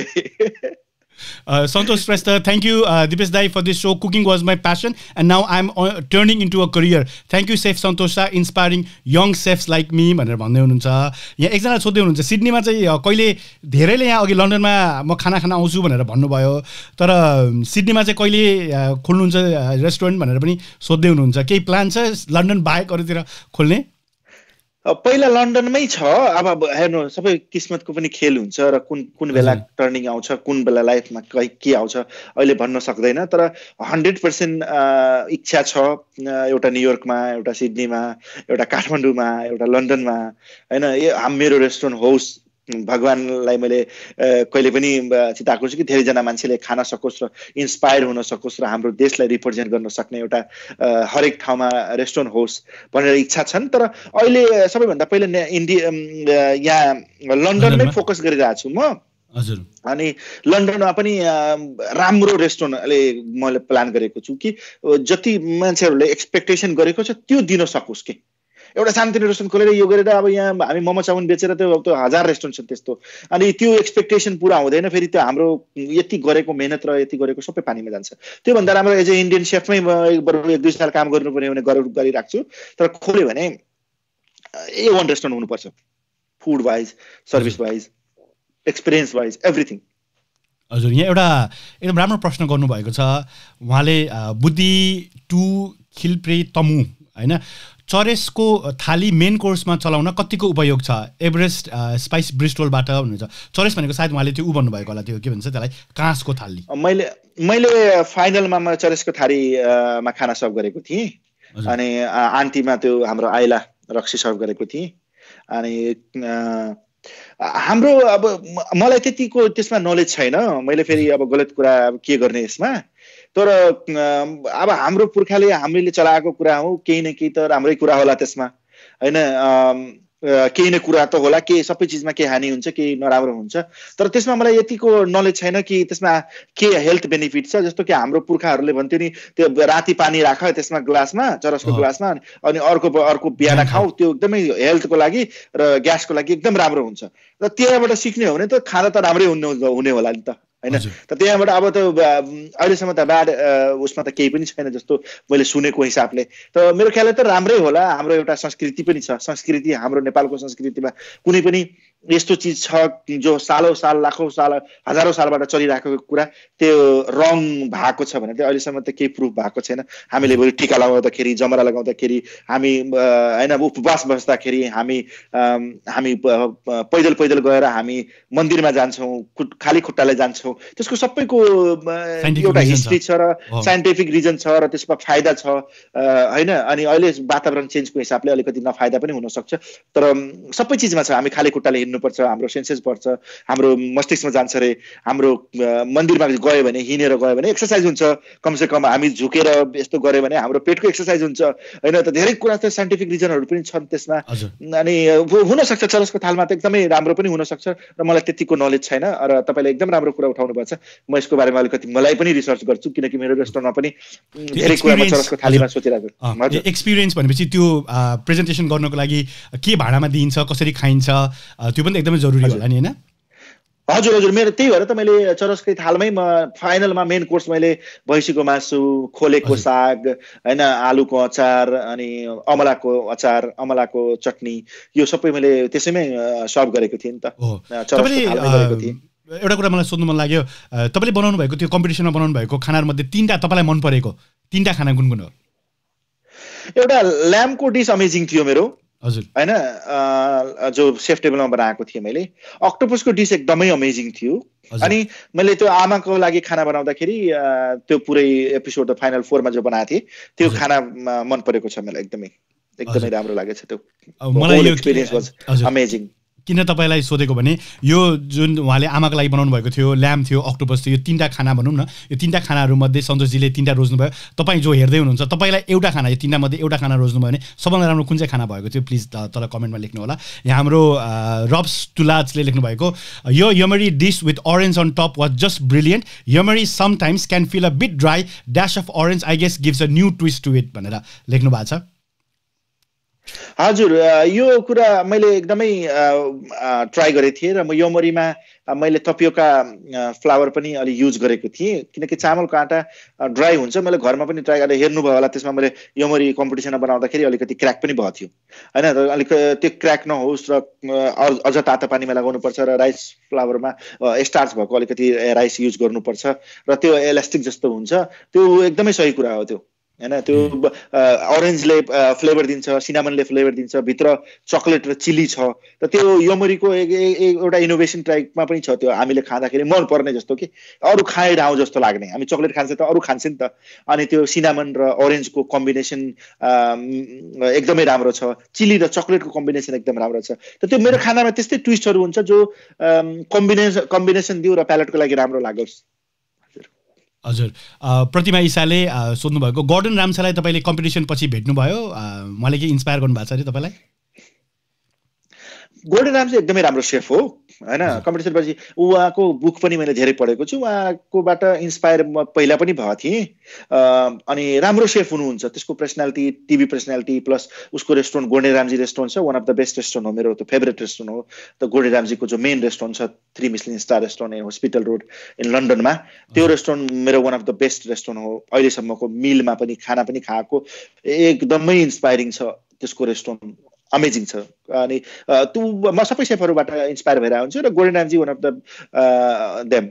हजुर हजुर, एउटा एकदमै राम्रो कुरा आयो यहाँ, निर्मल राज गेवाली जो जापानबाट अहिले टोकियोबाट हेर्दै हुनुहुन्छ। निर्मलजीले चाहिँ जापानमा योगा स्टुडियो चलाउनुहुन्छ।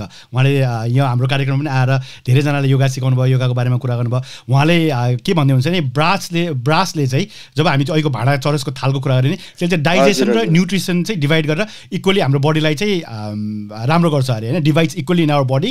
र आयुर्वेदिकले पनि त्यसलाई चाहिँ जस्टिफिकेसन गरेको छ र यो उसमा काँचको थालमा अथवा चरसको थालमा खानु चाहिँ एकदमै राम्रो हो भनेर लेख्नु भएको छ। त्यो एकदमै राम्रो कुरा, एकदमै नलेजेबल कुरा, थ्याङ्क यू त हजुरलाई। हजुर, हाम्रो शङ्कर भण्डारी लिथुनियामा चाहिँ उहाँ पिएचडी गर्दै हुनुहुन्छ। उहाँले लेख्नुभएको चाहिँ with the reference to Nepali fuse dishes from cook so recently I have been observing many Nepali restaurant in Europe have understood the importance of introducing Nepali dishes globally, experiments are being carried hope it will initiate globally and make a good global impact जय देश भन्ने हुन्छ। पक्कै पनि यसको लागि चाहिँ यो अन्तर्राष्ट्रिय अघि मैले सुरुमा पनि भनेको थिएँ कि हाम्रो देश नेपाललाई सगरमाथाको देश भनेर चिनिन्छ, गौतम बुद्धको देश भनेर चिनिन्छ, वीर गोर्खालीको देश भनेर चिनिन्छ। चाँडै नै सन्तोषजी जस्तो सेफहरू हुनुभयो भने मिठो खानाको देश नेपाल भनेर पनि चिनिन्छ होला। र यो आउँछ, यो टाइम धेरै छिटो आइरहेछ। हामी जस्तो अब जो मैले सुरु गरेको छु अभियान 5 सालमै हेर्नु होला, म जस्तै 50वटा सेफहरू उफ्रेर आउँछन्। हामी नेपाली हुनु, हाम्रो नेपालीको क्षमता र दिमाग धेरै चल्छन्। हामी पक्कै पनि धेरै मेहनती छौँ, हाम्रो धेरै मेहनती छौँ र म जस्तो 50वटा सेफ तपाईँ 5 सालमै देख्न मिल्छ। हजुर, हाम्रो विक्रमजीले लेख्नुभएको छ स्वादिष्ट खाना बनाउने खुबी हुनाले पारिवारिक सम्बन्धमा सकारात्मक प्रभाव पार्ने कुरामा कतिको विश्वास गर्नुहुन्छ सन्तोषजी? तपाईँ हाम्रो एल्डरसट मन्दिरमा भेट्ने योजना बाँकी नै छ भनेर भन्नु भएको छ। पहिला सुरु स्वादिष्ट खानाले पारिवारिक सम्बन्धमा सकारात्मक हुन्छ भने विश्वास गर्नुहुन्छ? एकदमै सही कुरा हो। यो त पारिवारिक मात्रै होइन, तपाईँको आत्मा र परमात्मालाई जोड्ने काम पनि गर्छ स्वादिष्ट खाना र मिठो खाना र राम्रो खानाले। राम्रो खाना आत्मासम्म जान्छ। म धेरै पहिला एउटा स्टोरी सुनेको थिएँ कि एकजना जेलमा खाना बनाउँथ्यो मान्छे, कुक थियो जेलमा। अनि त्यो जेलमा खाना बनाउँथ्यो अनि त्यो खाना बनाएर सबैले खान्थ्यो। अनि त्यसबाट हरेक मान्छेहरूले सपना देख्थ्यो, एकै जस्तो सपना देख्थ्यो कि त्यसले किल गरिरहेछ कसैलाई जेलमा के खाने मान्छेहरूले। अनि त्यो धेरै मान्छेलाई बोलायो, त्यो कुरा भयो। अनि त्यो पत्ता लगायो जसले खाना बनाइरहेछ त्यो खुनी रहेछ, त्यो खुन गरेर आएको, त्यो किल गरेर आएको रहेछ जेलमा। 2-3 जना जो बनाउँछ सबै त्यही थियो, मान्छे मारेर आएको छ। त्यो आत्माको कुरा त्यो खानाबाट गएर ट्रान्सफर हुने रहेछ अर्कोमा, होइन? खानामा त्यति पावर छ, होइन? तपाईँ बनाउँदाखेरि पनि त्यही भन्छ नि त, हाँसेर खाना बनाउन, किन रोएर खाना बनाउँछन् भन्छन् मान्छेले, होइन? हाँसी खाना बना, हाँसी खाना खा भन्छ नि त। हाम्रो त्यो परमात्माले जोड्छ, पारिवारिकले मात्रै होइन। पारिवारिक त यति राम्रो कुरा हो। तपाईँ सधैँ तपाईँको स्वास्नीले घरमा खाना बनाइरहेछ, आजै तपाईँ आउनुहोस् अनि तपाईँलाई खाना पनि बनाउन आउँदैन, तपाईँ खालि इन्ट्रेस्ट देखाउनुहोस् कि म आज हजुरको लागि म खाना बनाउँछु भनेर। भोलिबाट तपाईँलाई हेर्नुहोस् त कि कस्तो रिलेसनसिप बल्ल तपाईँलाई पारिवारिकमा, होइन? अलगै टाइपको माहौल हुन्छ घरमा। तपाईँको छोराछोरीले, तपाईँको बुढीले यति माया गर्न सुरु गर्ला, त्यहाँबाट के कुरै छोडिदिनु, होइन? आज के भयो सन्तोषजीको प्रोग्राम हेर्नु घरेर आउनुभयो, के आयो भनेर भन्ला। पक्कै पनि हाम्रो उत्कर्ष मगरले अघि हामी सोधेको थियौँ प्रश्न, कुन चाहिँ डिस मन पर्यो भनेर। अक्टोपस, सुमन श्रेष्ठ अक्टोपस, रञ्जन मल्ल अक्टोपसको खाना, चन्द्रदेव लोहनी अक्टोपस, सफर पोखरेल। फरक स्वादको अन्तर्वार्ता छ आजको, निकै ज्ञानवर्धक, रुचिकर र रमाइलो लाग्दैछ लेख्नुभएको छ।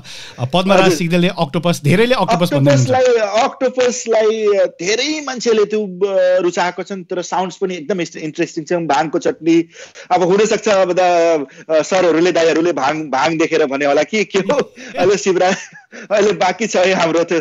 तर यहाँको मान्छेहरूले लगभग सबैले octopus dish, where I can try the octopus भन्छ कि, where I can try the octopus dish भन्छ। त्यो एकदमै राम्रो भएको छ त्यो अक्टोपसको डिस। र म अक्टोपस आजबाट होइन 7 सालबाट बनाइरहेको छु। म 6 सालबाट हाम्रो मेन्युमा छ अक्टोपसको डिस। र म पहिलो पर्सन होला जो इन्डियन किचनमा इन्ट्रोड्युस गर्ने हो वर्ल्ड वाइडमा। अक्टोपस म होला पहिलो मान्छे हो म हजुर गर्ने।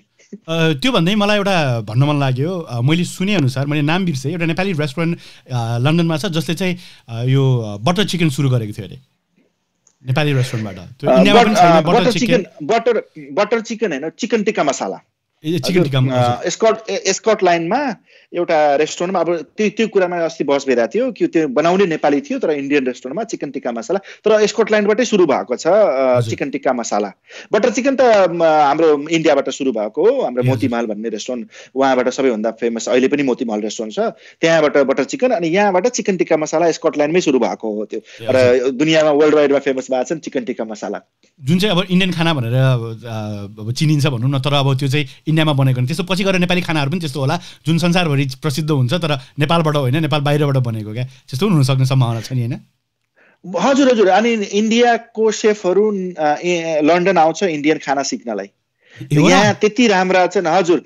यहाँ मिशेलिन स्टार रेस्टुरेन्टहरू कति सेफहरू यहाँ छन् र यहाँबाट इन्सपायर हुन्छन् हाम्रो इन्डियाको लागि। अहिले इन्डियामा धेरै भयो, तर 5 साल पहिला 10 साल पहिला मैले काम गर्ने ठाउँमा इन्डियाबाट सेफहरू हाम्रो ठाउँमा महिना दिनको लागि 15 दिनको लागि हेर्न र सिक्न आउँथ्यो यहाँ। हाम्रो त्यो इन्डियन खाना फेमस भएको सबैभन्दा पहिले Michelin star 2000मा 2001मा Atul Kochhar शेफले Indian खानाबाट लन्डनबाट लिएको हो। विनित भाटियाले यहाँबाट सुरु गरेको, विवेक सिंहले यहाँबाट सुरु गरेको, साइरस टोडीवाला यहाँबाट सुरु गरेको। त दुनियाँको जति पनि ठुलो शेफहरू छन् इन्डियन शेफहरू, नाम चलेका शेफहरू युकेबाट गरेका छन् त्यति बेला। यहाँबाट फेमस भएको सबैभन्दा पहिले प्लेटिङ गर्न र फाइन डाइनिङको कन्सेप्ट इन्डियन फुडमा सबैभन्दा पहिले लन्डनबाटै सुरु भयो। फाइन डाइनिङ भनेको के 3 कोर्स मिल फाइन डाइनिङ हो कि जस्तो नेपाली फाइन डाइनिङ भन्नु के हुन्छ त्यसमा चाहिँ? नेपाली फाइन डाइनिङ भनेको अब त्यो खाना ओभरअल ग्रेट एक्सपिरियन्स हैन। तपाईलाई हरेक चिज प्री प्लेटेड आओस् खाना, अनि कोर्स बाई कोर्स आओस्, या हाम्रो हरेक चिजमा फाइन हुनु पर्यो, सर्भिसमा फाइन हुनु पर्यो, फाइन वाइनमा हुनु पर्यो, बस्ने ठाउँ हुनु पर्यो, फाइन हुनु पर्यो, टेबल फाइन हुनु पर्यो, हाम्रो रेस्टुरेन्ट ब्युटिफुल इन्टेरियर फाइन हुनु पर्यो, खाना फाइन हुनु पर्यो, प्लेटिङ फाइन हुनु पर्यो, सबै चिज फाइन हुनु पर्यो। त्यसपछि फाइन डाइनिङ हुन्छ हाम्रोतिर। हजुर, यो मिशेलिन स्टारको चाहिँ मैले बुझेअनुसार 1 स्टार भनेको चाहिँ it's good to go and have meal, 2 stars भनेको चाहिँ तपाईँले डिटोर गर्नु मिल्छ, तपाईँ कहीँ जाँदै हुनुहुन्छ भने यसो छिरेर खाए हुन्छ, 3 स्टार्स भनेको चाहिँ तपाईँले सबै थोक छोडेर त्यहीँ गएर खानु भए पनि त्यति राम्रो छ, यु विल नट रिग्रेट, सबै काम छोडेर खानाको लागि मात्रै त्यो रेस्टुरेन्ट। हजुर, त्यही हो वर्थ टु ट्राभल भन्छ 3 मिशेलिन स्टारलाई। त्यही डेस्टिनेसनको लागि खाना खान जान्छन्। अनि त्यो 3 मिशेलिन स्टारहरूको लागि जो म गएको थिएँ त्यो पनि 3 मिशेलिन स्टार रेस्टुरेन्ट छ। मैले पनि मिशेलिन स्टारको धेरै किन मान्छे हो। म त जहाँ ट्राभल गरेँ पनि मिशेलिन स्टारको लागि म लन्डनहरूमा त हजुर त्यही हो। म पनि अब मेरो पनि एउटा सपना प्लिज मिशेलिन स्टार। अनि सबैभन्दा महँगो फ्याट डक भन्ने ह्यास्टन ब्लुमेन्थलको रेस्टुरेन्ट छ इङ्ल्यान्डमै। त्यो मेरो कमसेकम त्यो कति 2-3-4 साल पहिला थियो, 500 पाउन्ड भन्दा बढीको एक मिल थियो मेरो एकजनाको लागि। मेरो बाफरे एउटा मिल 500 पाउन्ड भन्दा बढीको मिल थियो त्यो। अनि ओभरअल खर्चामा त अस्ट्रेलिया फ्रेन्च खाना त्यो 1500-1800 पाउन्ड लाग्यो एउटा टिकटमा, भिजामा, ट्रेनमा, फ्लाइटको टिकट प्लस होटलको टिकट, आउनु जानु, यहाँबाट एयरपोर्ट जानु, वहाँबाट एयरपोर्टबाट वहाँ जानु, त्यो गरेर त्यो सबैभन्दा महँगो मेरो थियो। तर त्यो छन् धेरै छन् त्यस्तै रेस्टुरेन्टहरू। त्यत्रो खर्च गर्नु त्यो मिल?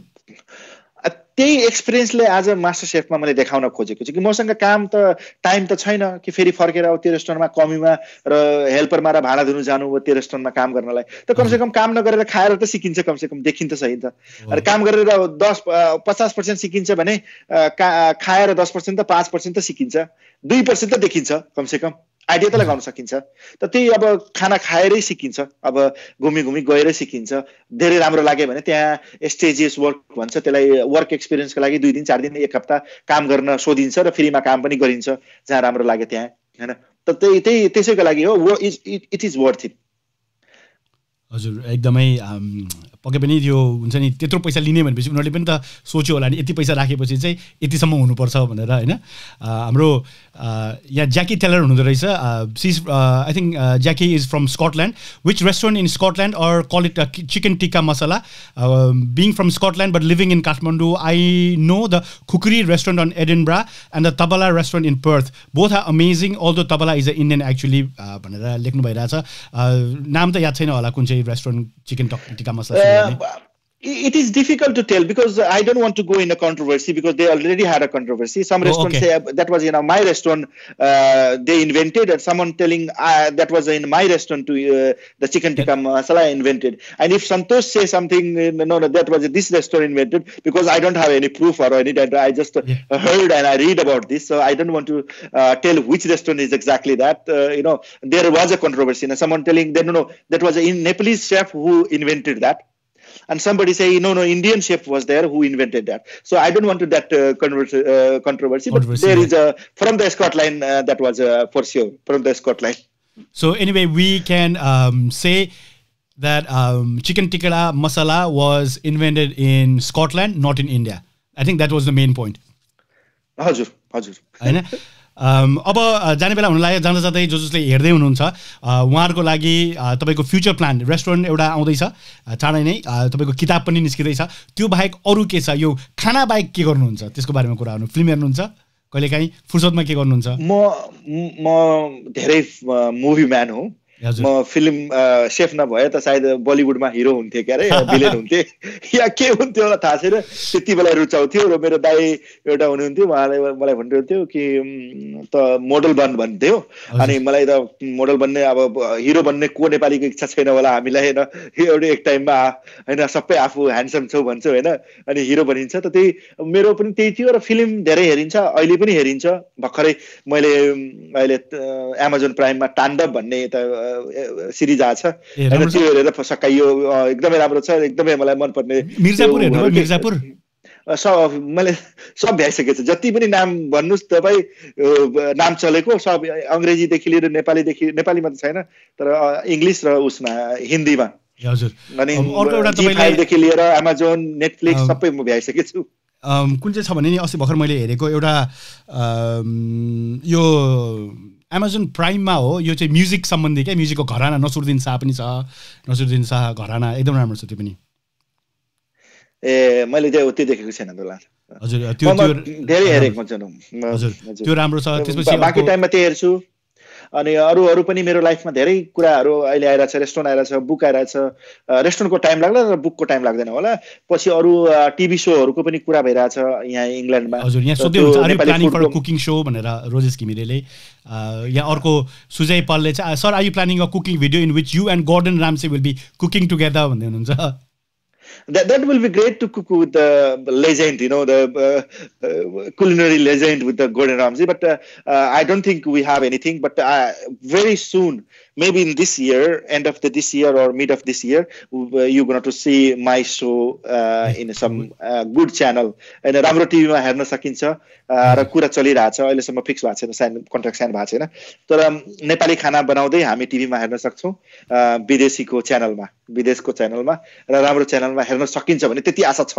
भइरहेछ, कुरा भइरहेछ, अनि हुन्छ होला, 100% हुन्छ होला। सतीश जङ शाही र अनिता श्रेष्ठले दुईजनाले एउटै प्रश्न सोध्नु भएको छ। अब आमाको लागि बुहारी भनेर सोध्दै हुनुहुन्छ अनिताजीले, सतीशले पनि त्यो सोध्दै हुनुहुन्छ। बुहारी जुडाकै हुन्छ क्यारे किस्मतमा होइन, अनि हुन्छ होला त्यो पनि। अब म पनि 35 को भइसकेँ, अब नत्र कहिले गर्ने होला होइन, नत्र फेरि अब हजुर, अनि काममै फोकस गरेर यो गरेर होइन। अब सबैको कुराको टाइम हुन्छ, समय हुन्छ। र जो बिहे बारी भनेको हाम्रो बुढापाकाले, हाम्रो बाजेबजेले भन्नुहुन्थ्यो, सबैको लेखेकै हुन्छ किस्मतमा, तेरो लागि कहीँ न कहीँ बनाएकै छ। अब बनाएकै होला, अब जहाँ भेट्ला त्यही अब हेरो को बनाएको रहेछ। अब जुडाएकै हुन्छ किस्मतमा, जसले जुडाएको हुन्छ त्यसले भइहाल्छ होला। हजुर, पक्कै पनि। अब यो भन्दै बिदा माग्ने बेला भयो। जाँदै म तपाईँलाई एकदमै थ्याङ्क यू सो मच, आएर यति खुलेर यति लामोसम्म बसिदिनु भयो, त्यसको लागि धेरै धेरै धन्यवाद। हामीले चाहिँ आउने गेस्टहरूलाई मेरो तर्फबाट, मेरो टिम र अनि मेरो जसले हेर्नुहुन्छ, हामी सबैको तर्फबाट एउटा सानो गिफ्ट पठाउने गर्छौँ। तर त्यो गिफ्ट चाहिँ नेपालमा मात्र, काठमाडौँमा मात्र हामी दिन सक्छौँ। तपाईँको कोही काठमाडौँ हुनुहुन्छ भने प्लिज मलाई पछि सम्पर्क गर्न सक्नुहुन्छ, हामी काठमाडौँमा पड्काइ पठाइदिन्छौँ। र फेरि पनि थ्याङ्क यू सो मच सन्तोषजी। र जाँदै जसले हेर्दै हुनुहुन्छ उहाँलाई के भन्न चाहनुहुन्छ? धन्यवाद तपाईँको त्यो लाइफको इम्पोर्टेन्ट टाइमको लागि तपाईँहरूले दिनुभयो। होप यहाँबाट हामी केही टेकअवे नै लिएर गइरहेको छु लाइफको लागि। र मेरो एउटा मात्रै धारणा हुन्छ कि मेरो लाइफको स्टोरी भन्नलाई कि आफूले सानो नसोचोस् कसैले पनि।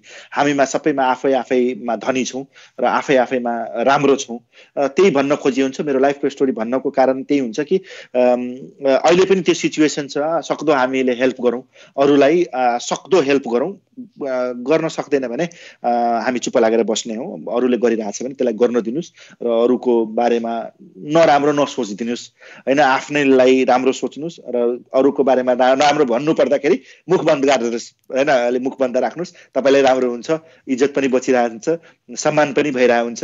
र त्यही भन्न चाहन्छु, यसरी हेर्दै गर्नुहोस् र यसरी माया दिइराख्नुहोस्। तपाईँहरूको माया अपरम्पार छ र एकदमै मैले त्यसलाई एकदमै पोजिटिभ नोटले लिएछु। र तपाईँहरूको नेपालको, हाम्रो नेपाल आमाको नाम जति गरेको छ त्यसको विदिन 5 इयर्समा हाम्रो 50वटा सेफ त्यस्तो हुन्छ हामी जस्तो, म जस्तो, र हामी पनि गरिराख्ला। धन्यवाद छ तपाईँहरूलाई, धेरै धेरै धन्यवाद।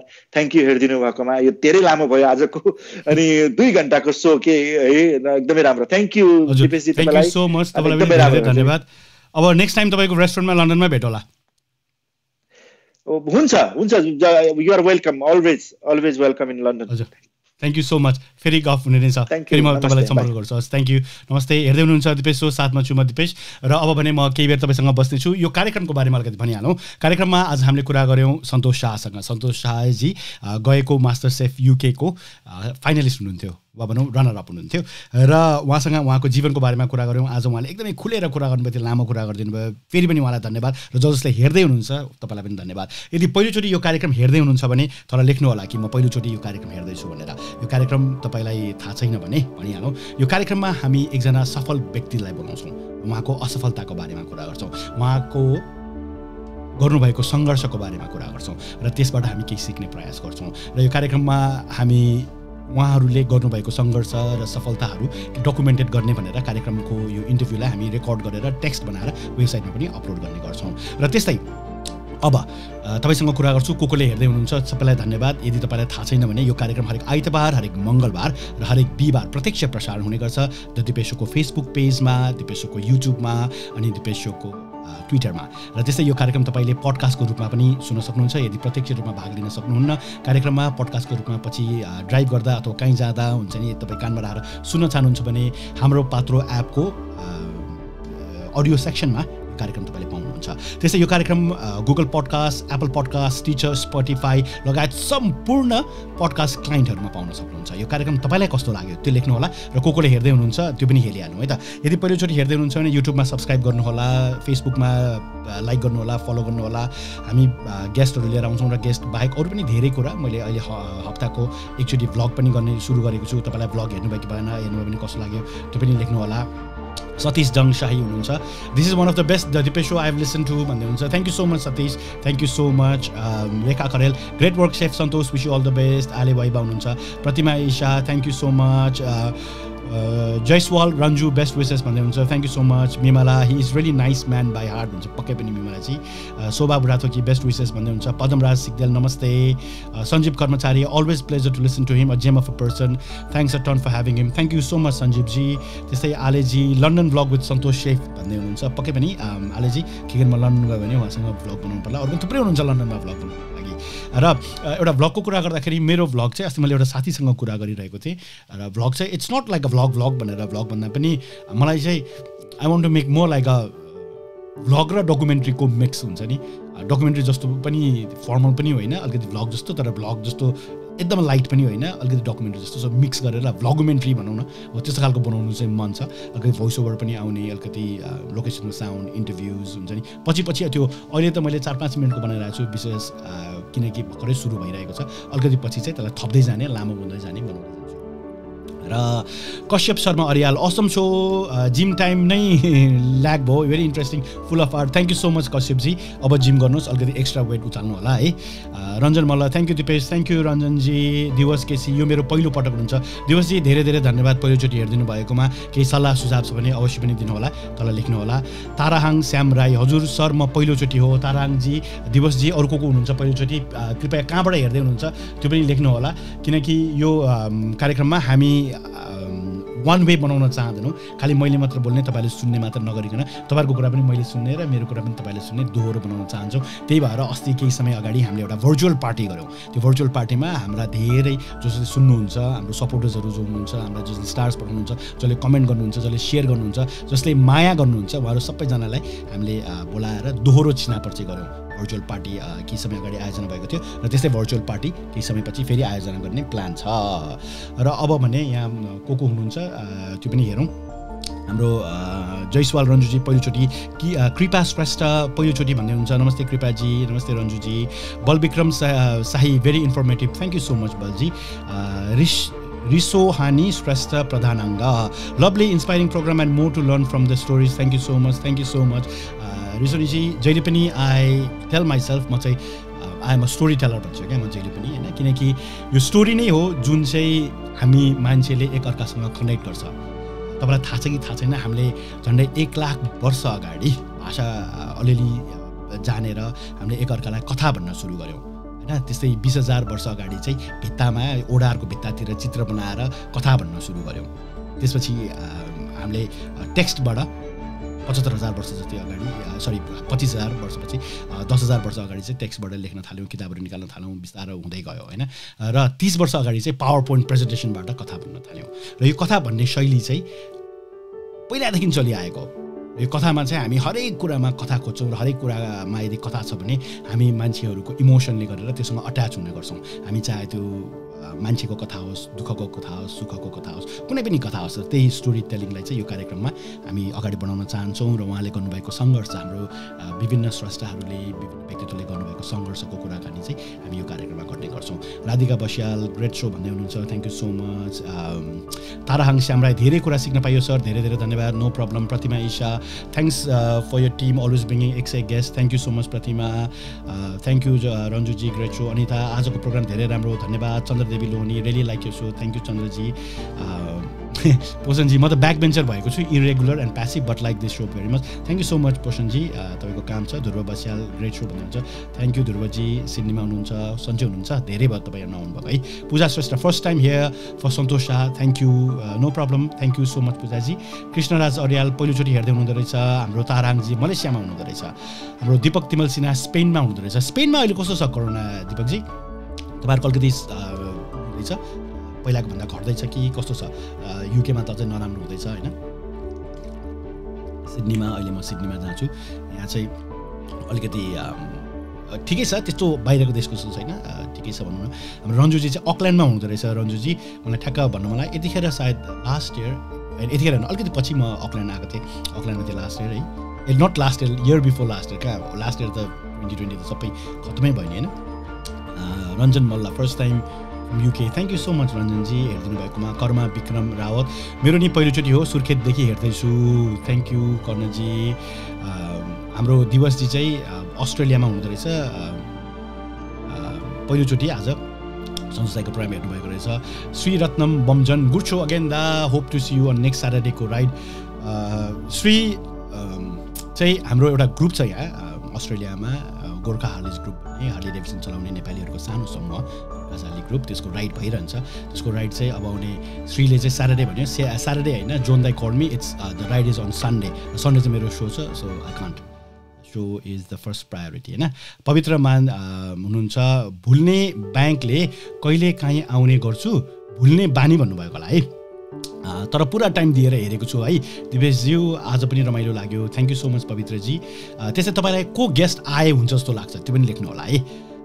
पदमराज सिग्देलले फर्स्ट टाइम भन्नुभएको होला। Vishnu Sigdel great so, thank you so much. Dawa Dolma Sherpa I am first time from Nepal, thank you so much पहिलोचोटि हेरिदिनु भएकोमा। हाम्रो दिपकजी चाहिँ दिपकजी धादिङमा हुनुहुन्छ जस्तो छ, अहिले चाहिँ साउदीबाट हेर्दै हुनुहुँदो रहेछ। साउदीमा कस्तो छ कोरोनाको पनि लेख्नु होला। हाम्रो रफ्स तुलादर, यो guest lineup is always very interesting, this one probably the best, thank you so much रफ्सजी। Dipak Dhading very nice, thank you so much. Sudin Bhandari wonderful background environment दाई, थ्याङ्क यू, घरमै छु। तारा गलामी भेरी नाइस फर्स्ट टाइम भन्दै हुनुहुन्छ। मिरा सलामी सिङ्गापुरबाट, by the way मिराजी सिङ्गापुरबाट, हाम्रो सिङ्गापुरबाट अरू पनि थुप्रै यो हुनुहुन्थ्यो हाम्रो साथीहरू हेर्ने, तर आजकल चाहिँ उहाँ बिजी हुनुभयो जस्तो छ। विवेक गुरुङ स्टोरी टेलर हुनुहुन्छ नै, अनि भुवनजीलाई स्टोरी पिच गर्नुभयो त भन्नुहुन्छ। विवेकजी मैले स्टोरी पिच गरेको छुइनँ, म उहाँलाई भेटेर नै भन्छु, किनकि कथा भन्नको लागि त्यो कथा भन्ने वातावरण पनि एकदमै जरुरी हुन्छ। जस्तै एकदम हल्लामा अथवा फोनमा भन्दाखेरि त्यो मजा आउँदैन क्या। तपाईँले अगाडि बसेर सँगै बसेर तपाईँको एक्सप्रेसन, तपाईँको भोइसको मोडुलेसन होइन, तपाईँले आँखामा हेरेर कथा भन्नुहुन्छ, त्यो भन्नुको मजा अर्कै हुन्छ, फोनबाट भन्दाखेरि मजा आउँदैन। त्यसपछि सफर चाहिँ we use to work together पहिला HFM-मा, अहिले चाहिँ कामको बिचमै हुन्छु र पनि जब समय मिल्छ इयरफोन लगाएर सुनिरहेको हुन्छु। धन्यवाद दाइ, धन्यवाद सफर। आई रियली वान्ट यो फिडब्याक, कस्तो भइरहेछ, के भइरहेछ, बिकज यु नो हुन्छ नि यो कस्तो छ के छ भनेर, यु नो कि मलाई चाहिँ तिमीले भनेको कुराहरू असर गर्छ, हुन्छ नि, त्यसले चाहिँ I really want to hear your feedback. By the way अब आउने बिहिबार चाहिँ रिता दिदी आउँदै हुनुहुन्छ, रिता लिम्बू। तपाईँलाई थाहा छ कि थाहा छैन, पहिला यदि तपाईँ रेडियो सुन्नुहुन्थ्यो आजभन्दा 20-25 वर्ष अगाडि काठमाडौँमा पहिलोपल्ट एफएम आएको बेलामा भने रिता लिम्बू नाम पक्कै सुन्नुभएको होला। विगत 24-25 वर्षदेखि रेडियोमा काम गरिरहनु भएको छ। उहाँ भेजिटेरियन पनि हुनुहुन्छ, नेपालमा भएको भेजिटेरियन सङ्घ संस्थाको अध्यक्ष पनि हुनुहुन्छ, धेरै काम गर्नुभएको छ यो समाज सेवाको बारेमा, सोसियल वर्कहरू पनि। रिता लिम्बू अब आउने बिहिबार आउँदै हुनुहुन्छ। त्यस्तै त्यसपछिको आइतबार हाम्रो कार्यक्रममा सपना रोका आउँदैछन्। सपना रोका बीबीसीले अस्ति नै 100 जना महिलाको जुन चाहिँ सूची निकालेको थियो, त्यो सूचीमा पनि हुनुहुन्छ सपना रोका बहिनी। सपना रोका अब आइतबार आफ्नो कथा लिएर आउँदै हुनुहुन्छ। र त्यसपछि पनि अरू पनि थुप्रै हुनुहुन्छ।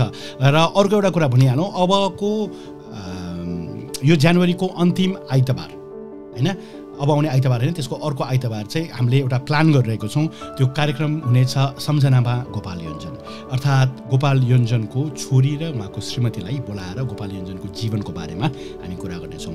यदि तपाईँले नेपाली गीत सुन्नुहुन्छ, नेपाली आधुनिक गीतहरू तपाईँले सुन्नुभएको छ भने पक्कै पनि तपाईँलाई गोपाल योन्जनको गीत मनपर्छ। धेरै छ उहाँको गीतहरू, उहाँको ठुलो योगदान छ नेपाली गीत सङ्गीतमा। उहाँको सम्झनामा हामी कार्यक्रम गर्दैछौँ अब आउने आइतबारको 7 अर्थात् जनवरीको 31 तारिकको दिन। त्यसको बारेमा पनि म तपाईँलाई विस्तार भन्ने जानेछु। Jitendra Rauniyar, being as a chef, inspiring story and struggle from Abu Dhabi, UAE. नमस्ते जितेन्द्रजी। निसोस बस्नेत मनी हेर्दैछु है भन्दै हुनुहुन्छ। दीपक तिमल सेना, बढिरहेछ, म बस्ने प्रोभिन्स लकडाउन गर्न तयारी छ दिपेशजी भन्दै हुनुहुन्छ स्पेनमा। हाम्रो रिसोनीजी, very true दिपेशजी, स्टोरिजले connect, stories reflect and help to analyse from different dimension, take care, thank you so much. Exactly, it connects अस होइन, र त्यसलाई बुझ्नको लागि, कुनै कुरा बुझ्नको लागि पनि धेरै कुरा हुन्छ। र अर्को कुरा चाहिँ तपाईँलाई याद छ कि छैन, जस्तै मैले तपाईँलाई एउटा कथा भनेर होइन, तपाईँहरू को सुन्दै हुनुहुन्छ तपाईँलाई भनिहालौँ। राजा मर्यो, रानी पनि मर्यो, त्यही कथालाई मैले फेरि भने। राजा मर्यो अनि यही पिरले रानी पनि मर्यो, दुईटा एउटै कथा हो। पहिला राजा मर्यो अनि रानी मर्यो। मैले अगाडिकोमा त्यति भने, पछिकोमा के भने, राजा मर्यो अनि त्यही पिरले रानी पनि मर्यो। अब यो दोस्रो स्टोरी भन्दाखेरि तपाईँको कल्पना हुन्छ, हो पिरले मरेछ, कति दिन पो खाएन कि त, रातभरि सुत्दा पनि सुतेन होला, कति वर्ष भएको थियो बिहा गरेको, एकदम कान्छो थियो कि हुन्छ नि, बुढी थियो कि कस्तो थियो, अनेक तपाईँलाई आउँछ क्या। सो शब्दहरूले पनि यो कथा भन्दाखेरि र भन्ने शैलीले पनि धेरै फरक पर्छ। ठ्याक्क कथा भन्दाखेरि याद आयो, एउटा म स्टोरिज टेलिङ अथवा यो कथा वाचनको बारेमा, कथा भन्ने बारेमा मलाई एउटा कार्यक्रम, एउटा भ्लग गर्नु मन छ। मैले जानेको, मैले सिकेको कुराहरू राखेर मैले चाहिँ अस्ट्रेलिया आइसकेपछि फिल्म मेकिङ, विशेष गरी फिल्म लेखन, चलचित्र लेखन पढेको, कथा कसरी लेख्ने भनेर होइन, कसरी यो पर्दामा देखाउने भनेर त्यो सम्बन्धी पढेको र फिल्म निर्देशन पनि पढेको हुँ। र त्यसले गर्दाखेरि अलिकति आउँछ भनौँ न, धेरै त आउँदैन, अलिअलि आउँछ। र त्यो कथा भन्नुमा चाहिँ म एकदमै इन्ट्रेस्टेड छु र यसको बारेमा मलाई भन्नु मन छ, एउटा कार्यक्रम बनाउनु मन छ। र मैले कति युट्युबमा किताबहरू पढेको अनेकौँ देख्छु होइन, यो अडियो बुक भनेर एकदमै चित्त पनि दुख्छ। उहाँले एउटा नसोधिकन पढिदिनुहुन्छ र पढ्दाखेरि पनि त्यो किताबको मर्म नै मर्ने गरी पढिदिनुहुन्छ। त्यो देखेर चाहिँ साह्रै दुःख लाग्छ, तर दुःख लागेर के गर्ने। पदमराज सिग्देल, पहिलोचोटि आले भाइ UAE, corona vaccine first dose done, singer Divya Subba for sharing coffee roster and barista life and experience. उहाँको चाहिँ बुझ्नुपर्ने रहेछ कमेन्ट। UAE मा हुनुहुन्छ, कोरोना भ्याक्सिन सुरु भएको छ, पहिलो डोज भइसकेको छ र दिव्य सुब्बालाई चाहिँ यहाँ ल्याउनको लागि चाहिँ उहाँले अनुरोध गर्नुभएको छ। पक्कै पनि दिव्य सुब्बालाई मैले अस्ति नै दिव्यलाई कुरा गरेको थिएँ, एकदमै बिजी थियो। म फेरि कुरा गर्छु, सिडनीमै छ, मेरो सम्पर्कमा छ, म उसँग कुरा गर्छु। अर्को कुरा, कफीको कुरा गर्दा तपाईँलाई एउटा कुरा के भन्न मन लाग्यो भने, तपाईँलाई थाहा छैन होला, मेरो एकजना साथी छ यहाँ सिडनीमै, उसलाई सोधेर म नाम पनि अनाउन्स गर्छु, नेपाली नै हो। उसले चाहिँ सिडनीको कफी इम्पोर्टर्स एसोसिएसनको हेड छ होइन, यो अस्ट्रेलियाभरि कफी इम्पोर्ट गर्नेहरूको एसोसिएसनको हेड छ, ऊ त प्रेसिडेन्ट हो होइन 2021 को लागि। उसँग पनि म कुरा गर्छु, मेबी कफीको बारेमा चाहिँ उसले संसार घुमेको छ, यो साउथ अमेरिकादेखि लिएर सबै देश घुमेको छ, कफीको बारेमा धेरै राम्रो ज्ञान छ। यदि कफीको बारेमा तपाईँलाई जान्नु मन छ भने चाहिँ म चाहिँ उसलाई पनि सोधिहेर्छु, maybe we can hear lot of story from about coffee होइन। शक्तिमान लामा, I always find your so inspiring and motivating, hope to listen again and again. Thank you so much शक्तिजी। मिमलाजी, नयाँ स्टोरी किन नराख्नु भएको, धेरै ग्याप भइसक्यो, कुन चाहिँ स्टोरी मिमलाजी, मैले बुझिनँ। भ्लग भन्नुभयो भने चाहिँ अस्ति भर्खर शनिबार राखेको। हर्कबहादुर दाइ, बुद्ध लामाको के भएको र बुद्ध लामाको उहाँले लास्टमा पहिला आउँछु भन्नुभयो, लास्टमा म आउँदिनँ भन्नुभयो, त्यही भएको। हाम्रो प्रोसेस एउटा के छ भने, कुनै पनि सेलिब्रिटी अथवा कुनै पनि आर्टिस्ट कुनै पनि व्यक्तिलाई हामीले बोलाउँदाखेरि सबभन्दा पहिला हामी उहाँलाई सोध्छौँ हाम्रो यस्तो कार्यक्रम छ हामी इन्ट्रोड्युस गर्छौँ भनेर कार्यक्रम हाम्रो यस्तो कार्यक्रम छ हाम्रो कार्यक्रममा चाहिँ हामी यो कुरा गर्छौँ यति लामो हुन्छ यो दिन हुन्छ यस्तो हो र हाम्रो चाहिँ अहिलेसम्म गरेको कार्यक्रमको लिङ्क यो हो भनेर हामी सोध्छौँ होइन अनि सोधिसकेपछि उहाँलाई मन पऱ्यो र आउनुहुन्छ कि आउनुहुन्न भनेर सोध्छौँ उहाँले ल हुन्छ म आउँछु भनेपछि अनि त्यसपछि टाइम दिन्छौँ र यो समय चाहिँ हामीसँग छ तपाईँको समय कहिले मिल्छ कहिलेकाहीँ यो 2 महिना 3 महिना अगाडि पनि हुनसक्छ होइन जस्तै भुवन के दाइसँग हाम्रो झन्डै 3 महिना अगाडि कुरा भएको थियो उहाँले म अहिले छैन म यो पछि गर्न सक्छु भनेर अनि 1 महिना अगाडि डेट फिक्स गरेको थियो हामीले अनाउन्स हामी 1 हप्ता अगाडि गर्छौँ पहिला धेरै पहिला अनाउन्स गर्थ्यौँ तर पछि उहाँको कामले नमिल्ने भएकोले क्यान्सल गर्नुपर्ने हुन्छ त्यसले 1 हप्ता अगाडि मात्रै अनाउन्स गर्छौँ सो उहाँको त्यो डेट फाइनल भइसकेपछि उहाँलाई हामी 1 महिना अगाडि 2 हप्ता अगाडि पनि उहाँलाई सम्झाउँछौँ 1 हप्ता अगाडि जब कार्यक्रम अनाउन्स गर्ने बेला हुन्छ हामी नर्मली 1 हप्ता अगाडि अनाउन्स गर्छौँ अनाउन्स गर्ने बेलामा चाहिँ उहाँलाई सोध्छौँ एकचोटि फेरि रिकन्फर्म गर्छौँ ल ओके र सबै रेडी भएपछि उहाँलाई भन्छौँ हाम्रो यो चाहिन्छ हामीलाई स्काइप चाहिन्छ हामीलाई यो चाहिन्छ इन्टरनेट कनेक्सन यस्तो हुनुपर्छ यो हुन्छ हामी यति कुरा गर्छौँ यस्तो कुरा गर्छौँ यो कुरा गर्दैनौँ सबै कुरा भनिसकेपछि उहाँहरूले ओके भनेपछि अनाउन्स गर्छौँ अनाउन्स गरेर 1 दिन अगाडि फेरि म सम्पर्क गर्छु ल म यस्तो छु यस्तो छ कार्यक्रमको बारेमा फेरि बुझाउँछु सबै गर्छु यो कुरा गर्ने यस्तो गर्ने यसरी प्लान गर्ने सबै प्लान गर्छौँ र त्यो दिन पनि उहाँलाई कार्यक्रम सुरु गर्नुभन्दा 15 मिनट अगाडि फोन गरेर सबै हामी साउन्ड चेकदेखि सबै थोक चेक गर्छौँ इन्टरनेट कनेक्सन साउन्ड चेक कुन चाहिँ एरियामा इन्टरनेट हुन्छ कहिले हुँदैन कहिले टिप्दैन होइन कहिले लाइट मिल्दैन कहिले पछाडि एकदम उज्यालो अगाडि कालो हुन्छ त्यो सबै मिलाएर गर्छौँ यो गर्दा पनि कतिजनाले चाहिँ अब लास्टमा मिल्दैन भनौँ न उहाँहरूको नमिलेकोले गर्दाखेरि आउनुहुन्न पछि फेरि भयो भने बोलाउँला सन्तोष दाई मेरो हस्बेन्डको फ्रेन्ड जस्तै हुनुहुन्छ लुक्समा he is also safe in Dubai Ganga Gurung Ale भैबा wow त्यसपछि प्रीति Dhungana looking for to your blog about story telling पक्कै पनि प्रीतिजी अलिकति पछि वाउ सुनेर खुसी लाग्यो myself presently working as a barista वालेजी Bimala Sharma भूतको story अनि गणेश भगवानको स्टोरी जस्तै त्यो भन्नुभएको त्यो चाहिँ लेख्न नभएर हो अब लेख्न पनि बनाउनु पनि नभएर हो फुल टाइम काम गर्छु हप्ताको 3 दिन इन्टरभ्यू गर्छु अहिले त यो डिसेम्बर यो क्रिसमस ब्रेकले गर्दा बाबुको फुटबल छैन तर अब फुटबल चाँडै सुरु हुँदैछ अब 2 हप्तापछि फुटबल सुरु हुन्छ त्यो फुटबल सुरु भएपछि चाहिँ एकदमै गाह्रो हुन्छ त्यसपछि चाहिँ तपाईँको यो मिलाउनको लागि भनौँ न समय मिलाउन एकदमै गाह्रो हुन्छ त्यसैले अलिकति पछि कार्यक्रम 3 दिनबाट पनि कम हुन्छ लाइभ कार्यक्रम रेकर्डेड कार्यक्रम अलिकति बेसी हुन्छ होइन लाइभ कार्यक्रम कम हुन्छ किनकि तपाईँहरू पनि व्यस्त हुनुहुन्छ म पनि व्यस्त छु सबैजना भएर अनि रेकर्डेड चाहिँ आउँछ भनौँ न